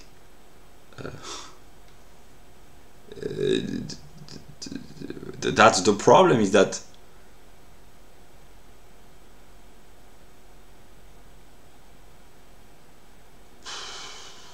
the dialectic, whatever, an example is that on a conscious level, on an empirical level, up until a few months ago, I didn't think that I would have something interesting to say. I mean, yeah, with some people, but that I would be interesting eventually when I express myself. But now I'm intelligent enough to understand that even if I am gone wherever, people will find some of the things that I say interesting. And the reason why they don't, as of now, it's not because what I say is not interesting, it's because maybe it's too complex or whatever, I don't know, although I speak really normally. But now, an example of the dialectic, I believe that I had nothing interesting to say, and by the time I realized, okay, maybe actually I have interesting things to say, now it's probably too late. I can still express myself for a few days, maybe a few weeks, but then, so I will have talked alone for years, basically, empirically and metaphysically, but empirically I mean, and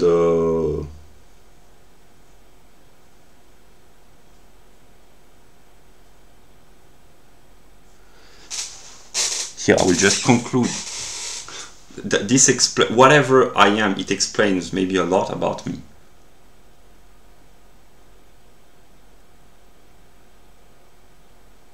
I've been able to talk for 5 minutes with an English couple couple of months ago or a few weeks ago, I don't know. And just to be able to talk with English people of England, but that's, I would say that's bliss. That's why I have the ambiguity in a way. I admire immensely the English for their entire legacy, just for being English. That's partly my racist self. No, seriously. But that's why I admire immensely the English, and even more the German. I have been able to talk with German people. That's amazing. But at the same time, that's what makes me a little bit insane, because I think about the English of England or the Germans of Germany. But you live with Germans, you live with English people, you can talk to them in your everyday life. Most of the life of most people of England consists in speaking with English people. Less and less with the demographic replacement at work, but no, here it's a kind of a dubious joke. But that's why I have maybe some problems, because let us talk about the Americans briefly. I try to share an extremely complex system, but if I need to express myself really simply, maybe I should have begun with this. We live in an age where it's possible to talk with Americans in real time. I've never had the opportunity to talk with an American except through a written language, a few comments, but then I screwed everything up because maybe I was too honest and it backfired.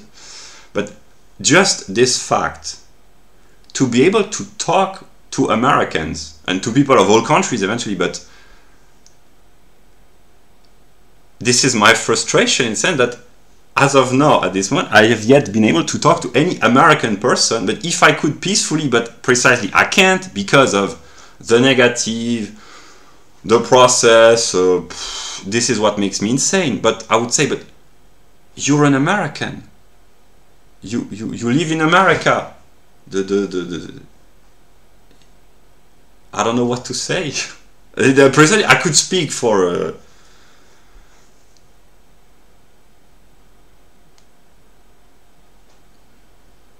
And here's Caroline can understand me. Maybe that's why I love you so much, in spite of the suffering. because only you, maybe on this specific topic, maybe only you can understand me. I don't know, but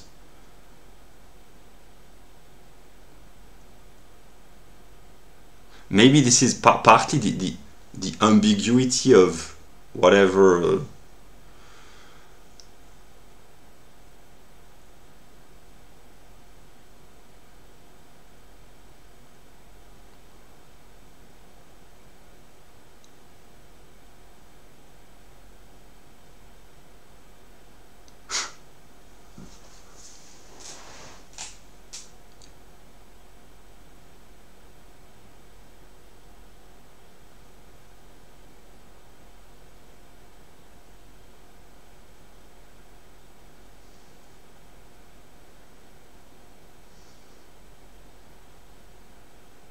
This explains a lot in an intelligible language. Namely, this explains first a lot because the most amazing for me would be, but you're an American. I'm looking at the globe. There are other amazing countries. I could say the same about most countries. Honestly, I would. But Americans, they're kind of special. I mean, Germany as well, but you are an American. I could say to any empirical American, you are an American. You. So that's the first moment to pick up one group against others. I mean, not against, but it separates from others. I would be less amazed. That's my negative self. But I could be as well. But yeah.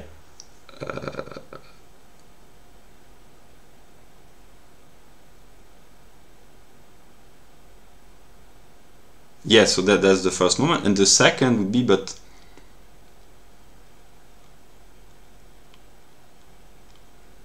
we could, if it's an ordinary American with the, here I will be a little bit negative, the dysgenic processes, the welfare state, etc. Why does he have to be so negative all the time?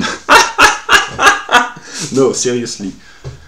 An ordinary American.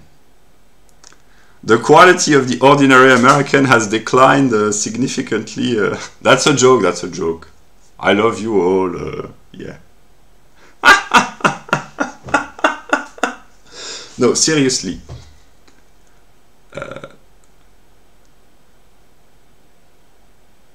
In a way, this is absolutely amazing. Just the fact of being able to talk potentially with a person from another country, but especially America, but any other country, it would be the same with an English. That's amazing. And I am partly frustrated because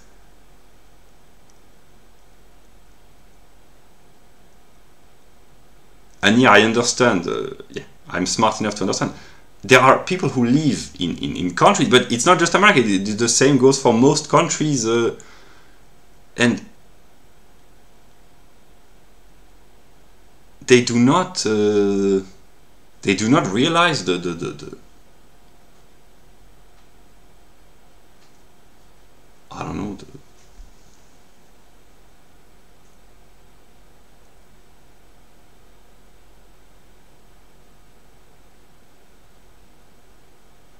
I don't know. And I can anticipate, eventually some people would say, oh, but empirically you are a Frenchman, and then I would say, I belong to Germany. That's my problem, maybe. Or my solution, or both, I don't know. But if I were good, I would be amazed at the world constantly. The problem, here I'm really serious, the problem is that I discovered that I was the negative, and then what am I supposed to say and to do? The experience of the world presupposes that I am the negative. So of course I hate myself partly for being the negative, but I do not understand why does it have to be so? Why can't I just be an ordinary person? Then they have an extremely complex metaphysical system.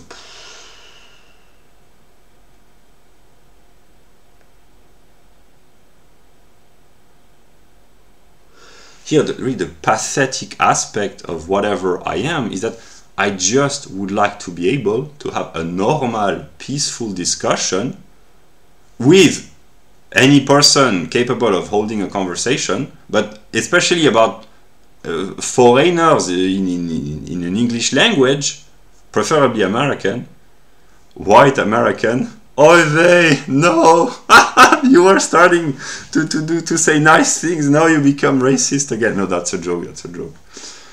No, seriously. But I know myself to be the negative,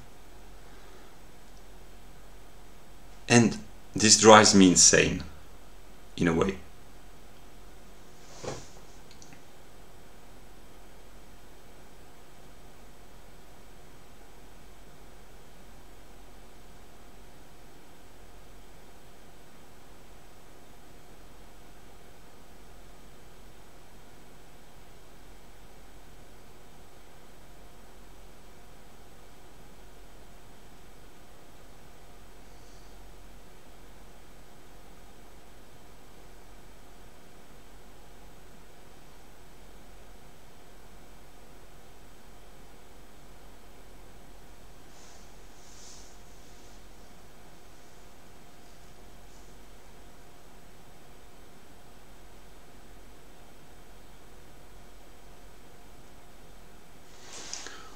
God lives in my mind, the 3% as I represent it. So this super intelligent entity knows in real time what I think, but of course he has my bipolar self, maybe he thinks way too fast for me. I cannot follow the pace of the 3%, or maybe it's 0.3%, and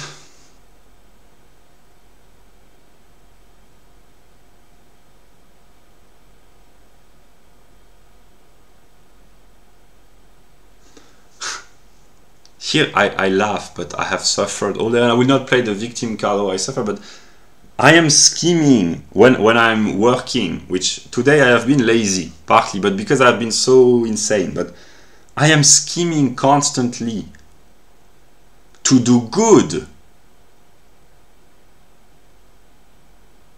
And my scheming consists in, whenever I start to sound like a good person, I feel compelled to introduce a little bit of and God, who is smarter than me, he probably thinks, I see what you're doing, this is kind of pathetic. And here I'm in a mood to laugh, but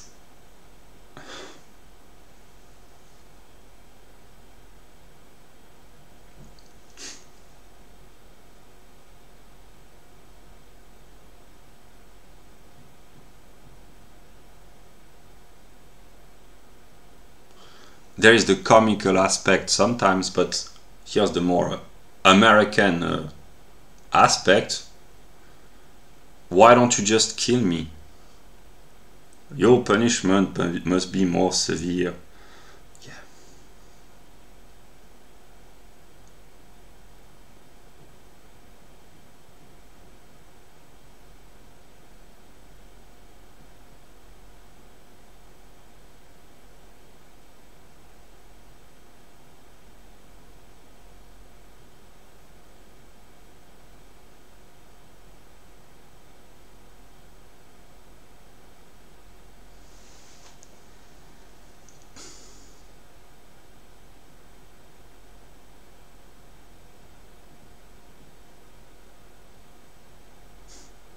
And here I will say what God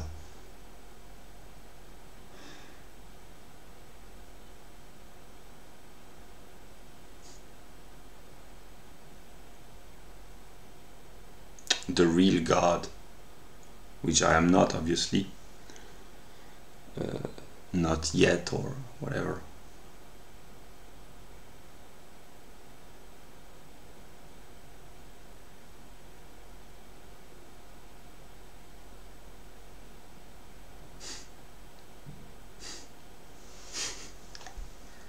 I will laugh, but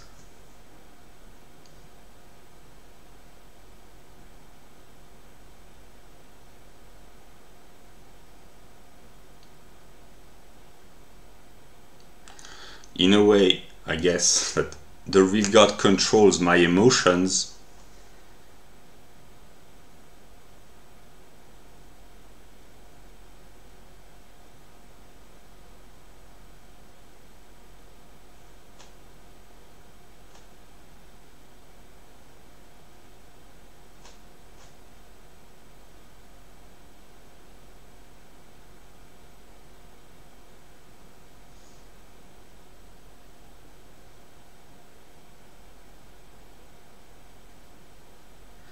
and he knows that I find this embarrassing to to show my emotions in public or whatever.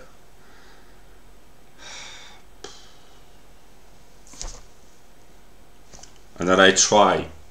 Of course, I have no problem laughing. I mean, I have no problem. My laughter will probably come back at me at some moment. I can anticipate. But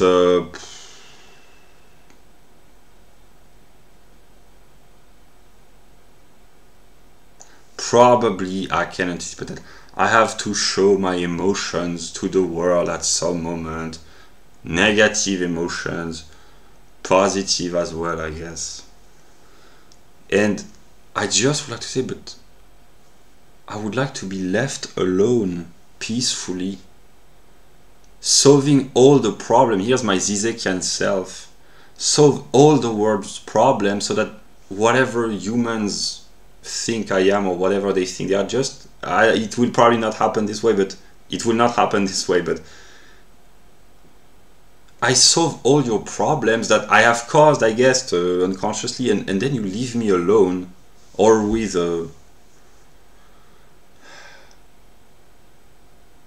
my memories, or with my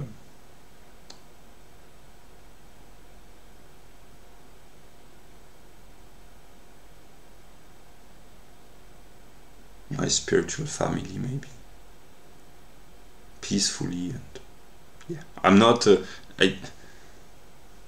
it's really the negative versus the substance. I speak what I think because I know that soon, in I don't know,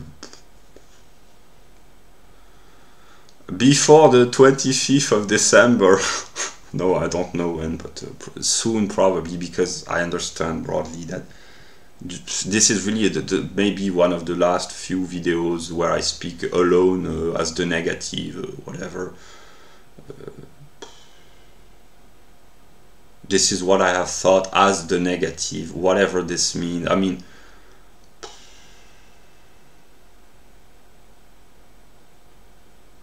I understand that I am recovering my mind and that I keep reconnecting the dots, so I keep making errors because I misjudge people, and then at some moment I will remind myself or be reminded, but they are parts of me and I forgot, or I whatever.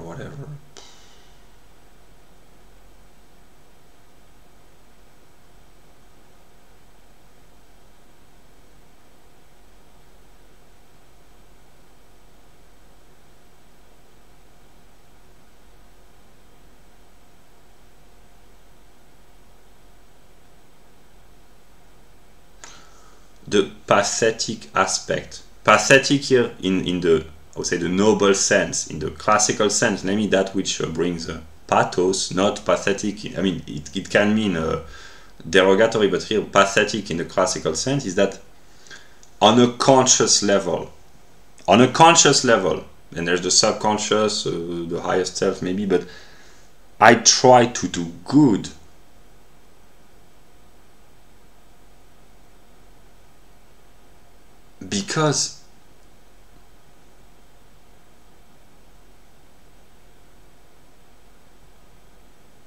Because for sense of self-worth and self-respect, that and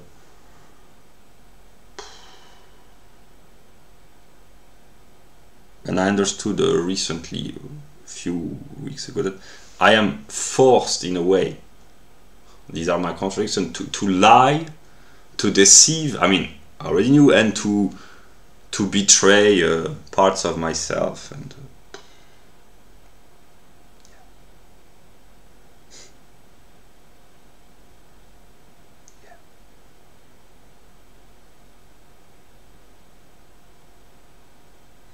I have consciously chosen the English language as my mode of public expression almost constantly, and as long as I can express myself publicly, I guess that I will speak in English until if I spoke French, I could it's a lot easier, but precisely I choose here the difficulty not of out of a misplaced sense of self-righteousness, as they call this, but because really I understood now, I'm sure that I have to talk to the Americans, basically.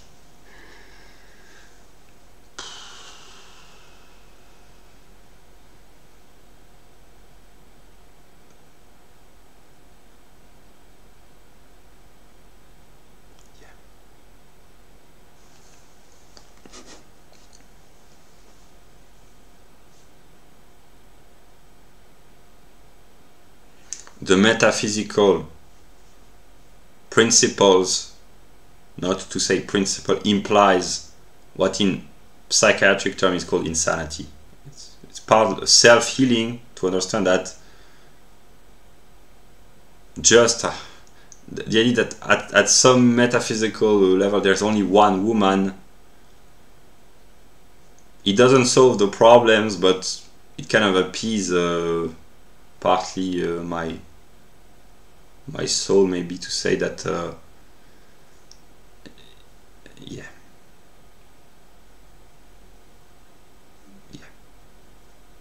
this is a problem that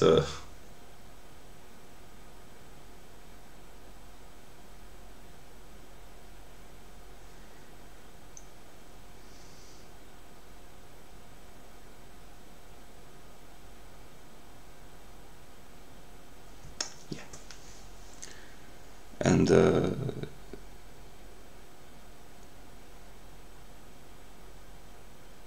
also the people that are the most like me in terms of intellectual development, they partly suffer from psychiatric issues, or yeah, so I try to cure myself intellectually and to cure others, maybe.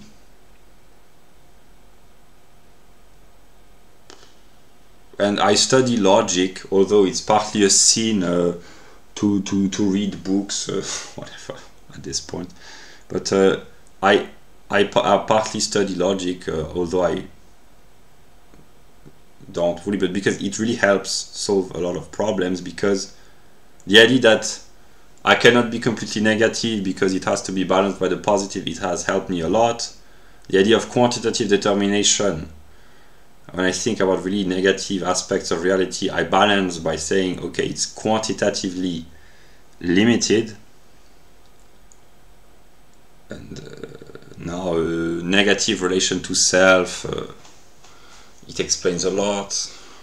Psychiatry,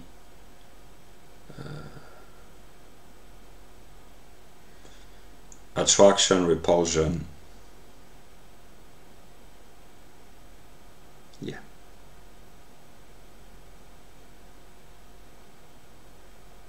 And my plan, I mean, one of my plans, my hope, I don't know, is simply, here it's good and evil at the same time, is to steal others' freedom.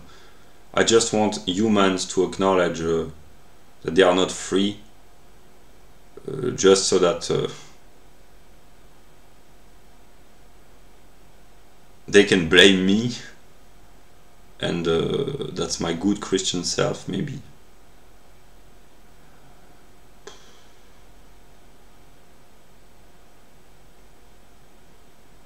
I'm trying to solve people's problems, which are probably my problems, by using logical categories.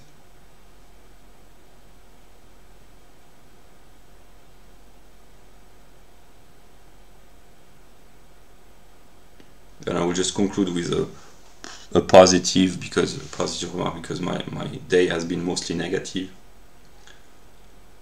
The intelligence of the entity that we call God, the real God. It's not even the 3%, it's maybe the 0.3%, whatever.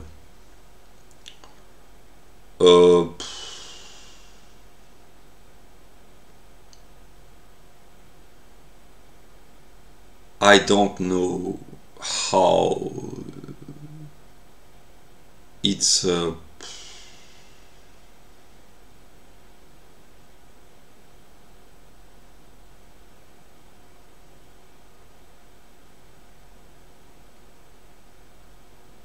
I don't know what to say.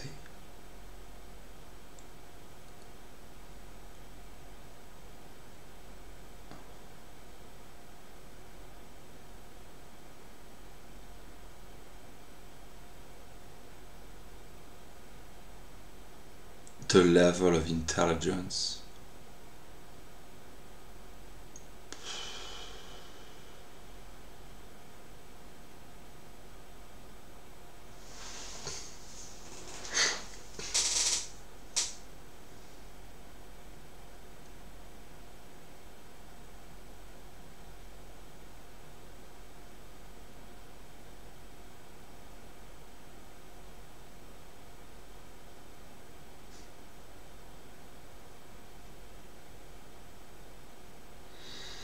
And in this sense, I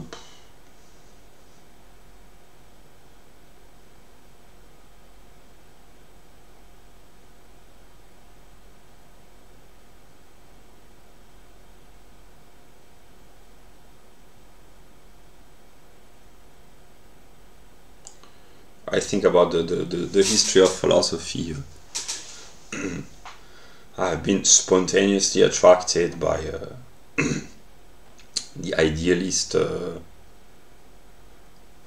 tradition, Plato, the Neoplatonist, Spinoza, Hegel, who, just the names that I've mentioned, I could have added Leibniz, but especially Plato, the Neoplatonist, Spinoza and Hegel, they have in common that they have thought about God as, and there are others as well, but they are the most prominent representative as a pure intellect. Not only that, but the intellect is a moment of God, whereas in the religious views or the views of other philosophers, of course there's the moral aspect, it's important, but to remind maybe others that God is an intellect. And here I have been partly angry against atheists at some moments. That's my arrogant self, but honestly, the level of complexity. Here I'm in a mood to laugh about Mr. Dawkins and the theologians. The theologians say God is very simple, and Dawkins says, well, I can believe anything, but I don't believe that God is simple.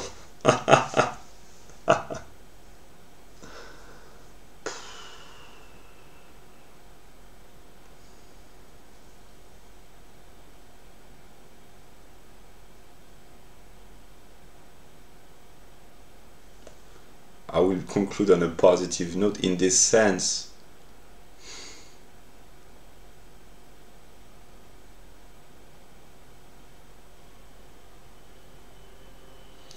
At least as of now, but even when I suffer,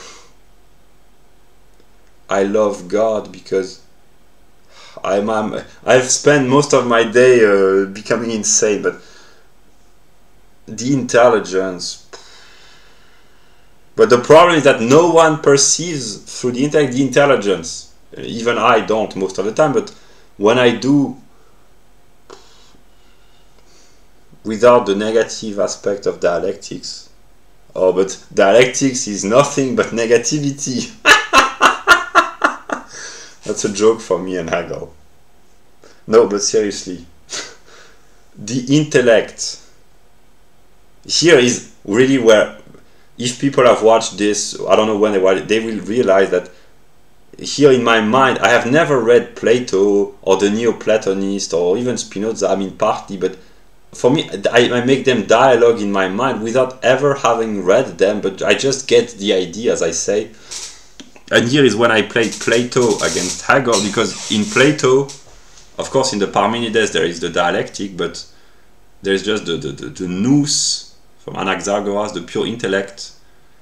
And when there's the pure intellect without the kind of dialectic, I understand myself, it's just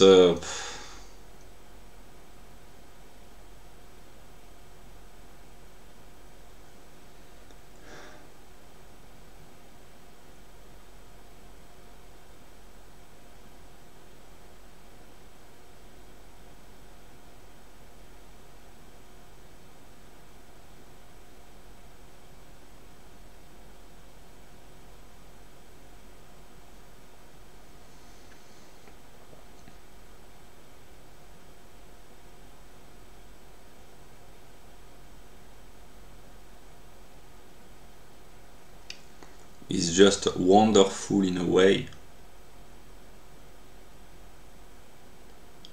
And the people that, since my intellectual development, since my teenage years actually, that I can say I love the most, they have many qualities, but they most of them share in common an amazing intelligence, and whatever I say, I cannot deny this.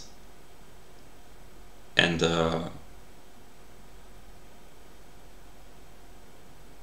it says a lot about me as well, that the people that I admire or love the most, they are not just intelligent, they have moral qualities as well, but predominantly their main characteristic is intelligence, brilliance,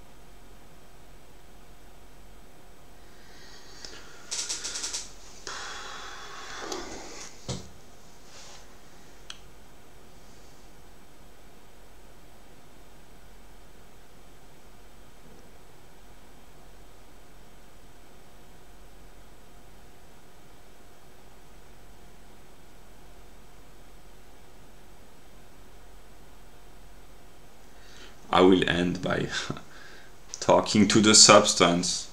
I've stopped reading Hegel I mean, I read the logic, but the other books, I don't want to read these books.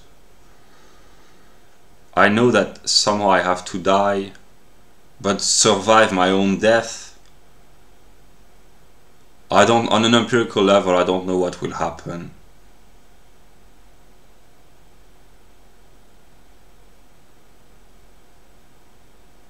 But my purpose consciously is that before I die, whether it happens next week or in the coming weeks, or I don't know, month, I don't know at this point, I don't know. I will struggle. I struggle for many reasons, but consciously for I want the Hyperboreans to watch at least some of my videos and to answer at least they hear at least a part of my point of view. I know who I think about, the 4 people, eventually the others as well, but the 4 people that I know have gone through the same cosmic car wash, one might say, or phenomenological process. And this also explains, in case it's not clear, but eventually if people spend 2 and almost 3 hours listening to, when they do, if they do, it will probably be clear. But at this moment in time, I am frustrated because here I will be good, maybe positive. There are these amazing people that if I could peacefully talk with them, that would be fantastic and great, but I can't, precisely, I can't. Not yet, or maybe, I don't know. And this is one of the things which drives me insane, because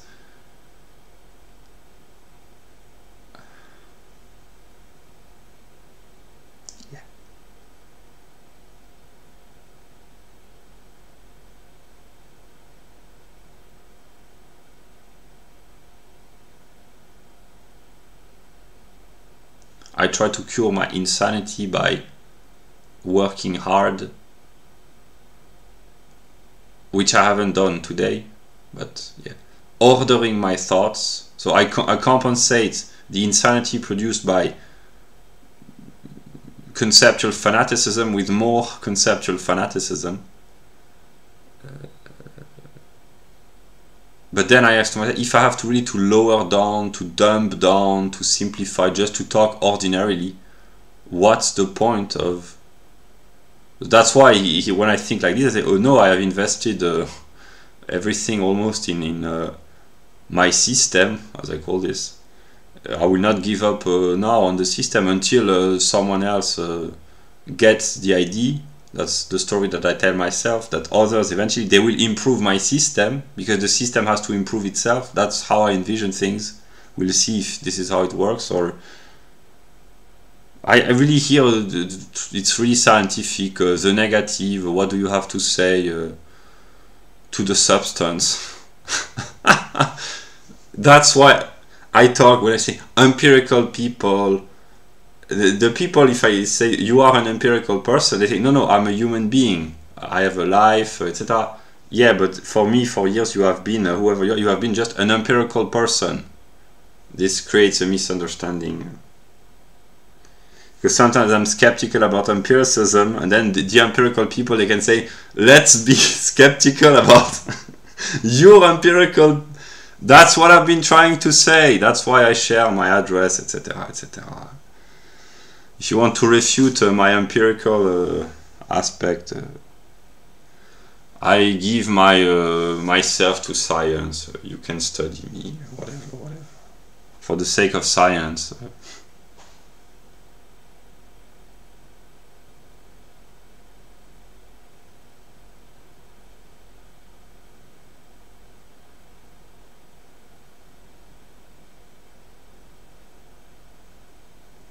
This is just ludicrous. I laugh, but this is ludicrous.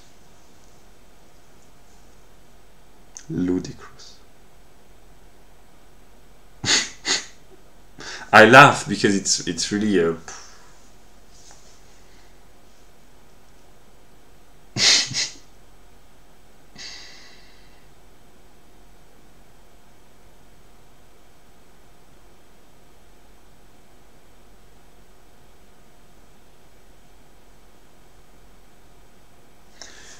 God lives in my mind, 3%, let us say, and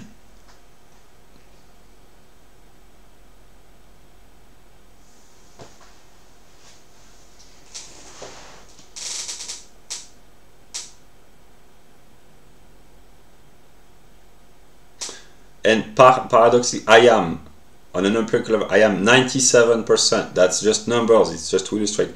I am 97% of my consciousness, but actually these 97%, they are only 3%, so I am ignorant of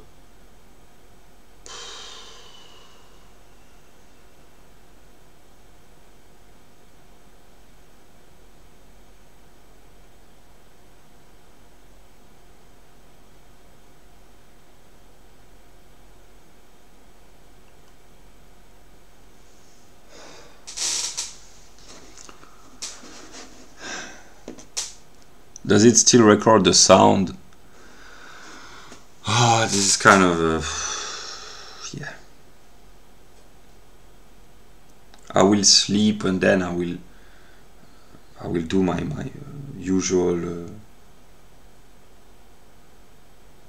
business, and then I will work, but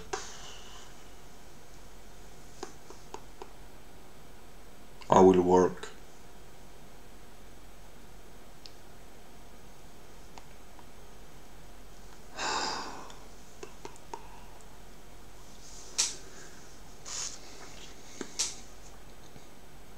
I wrote calm, work, order, discipline. Yeah. So, yeah.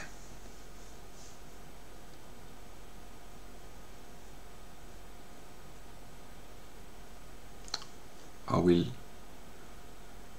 keep working the famous work of the negative, maybe. Yeah, to bring order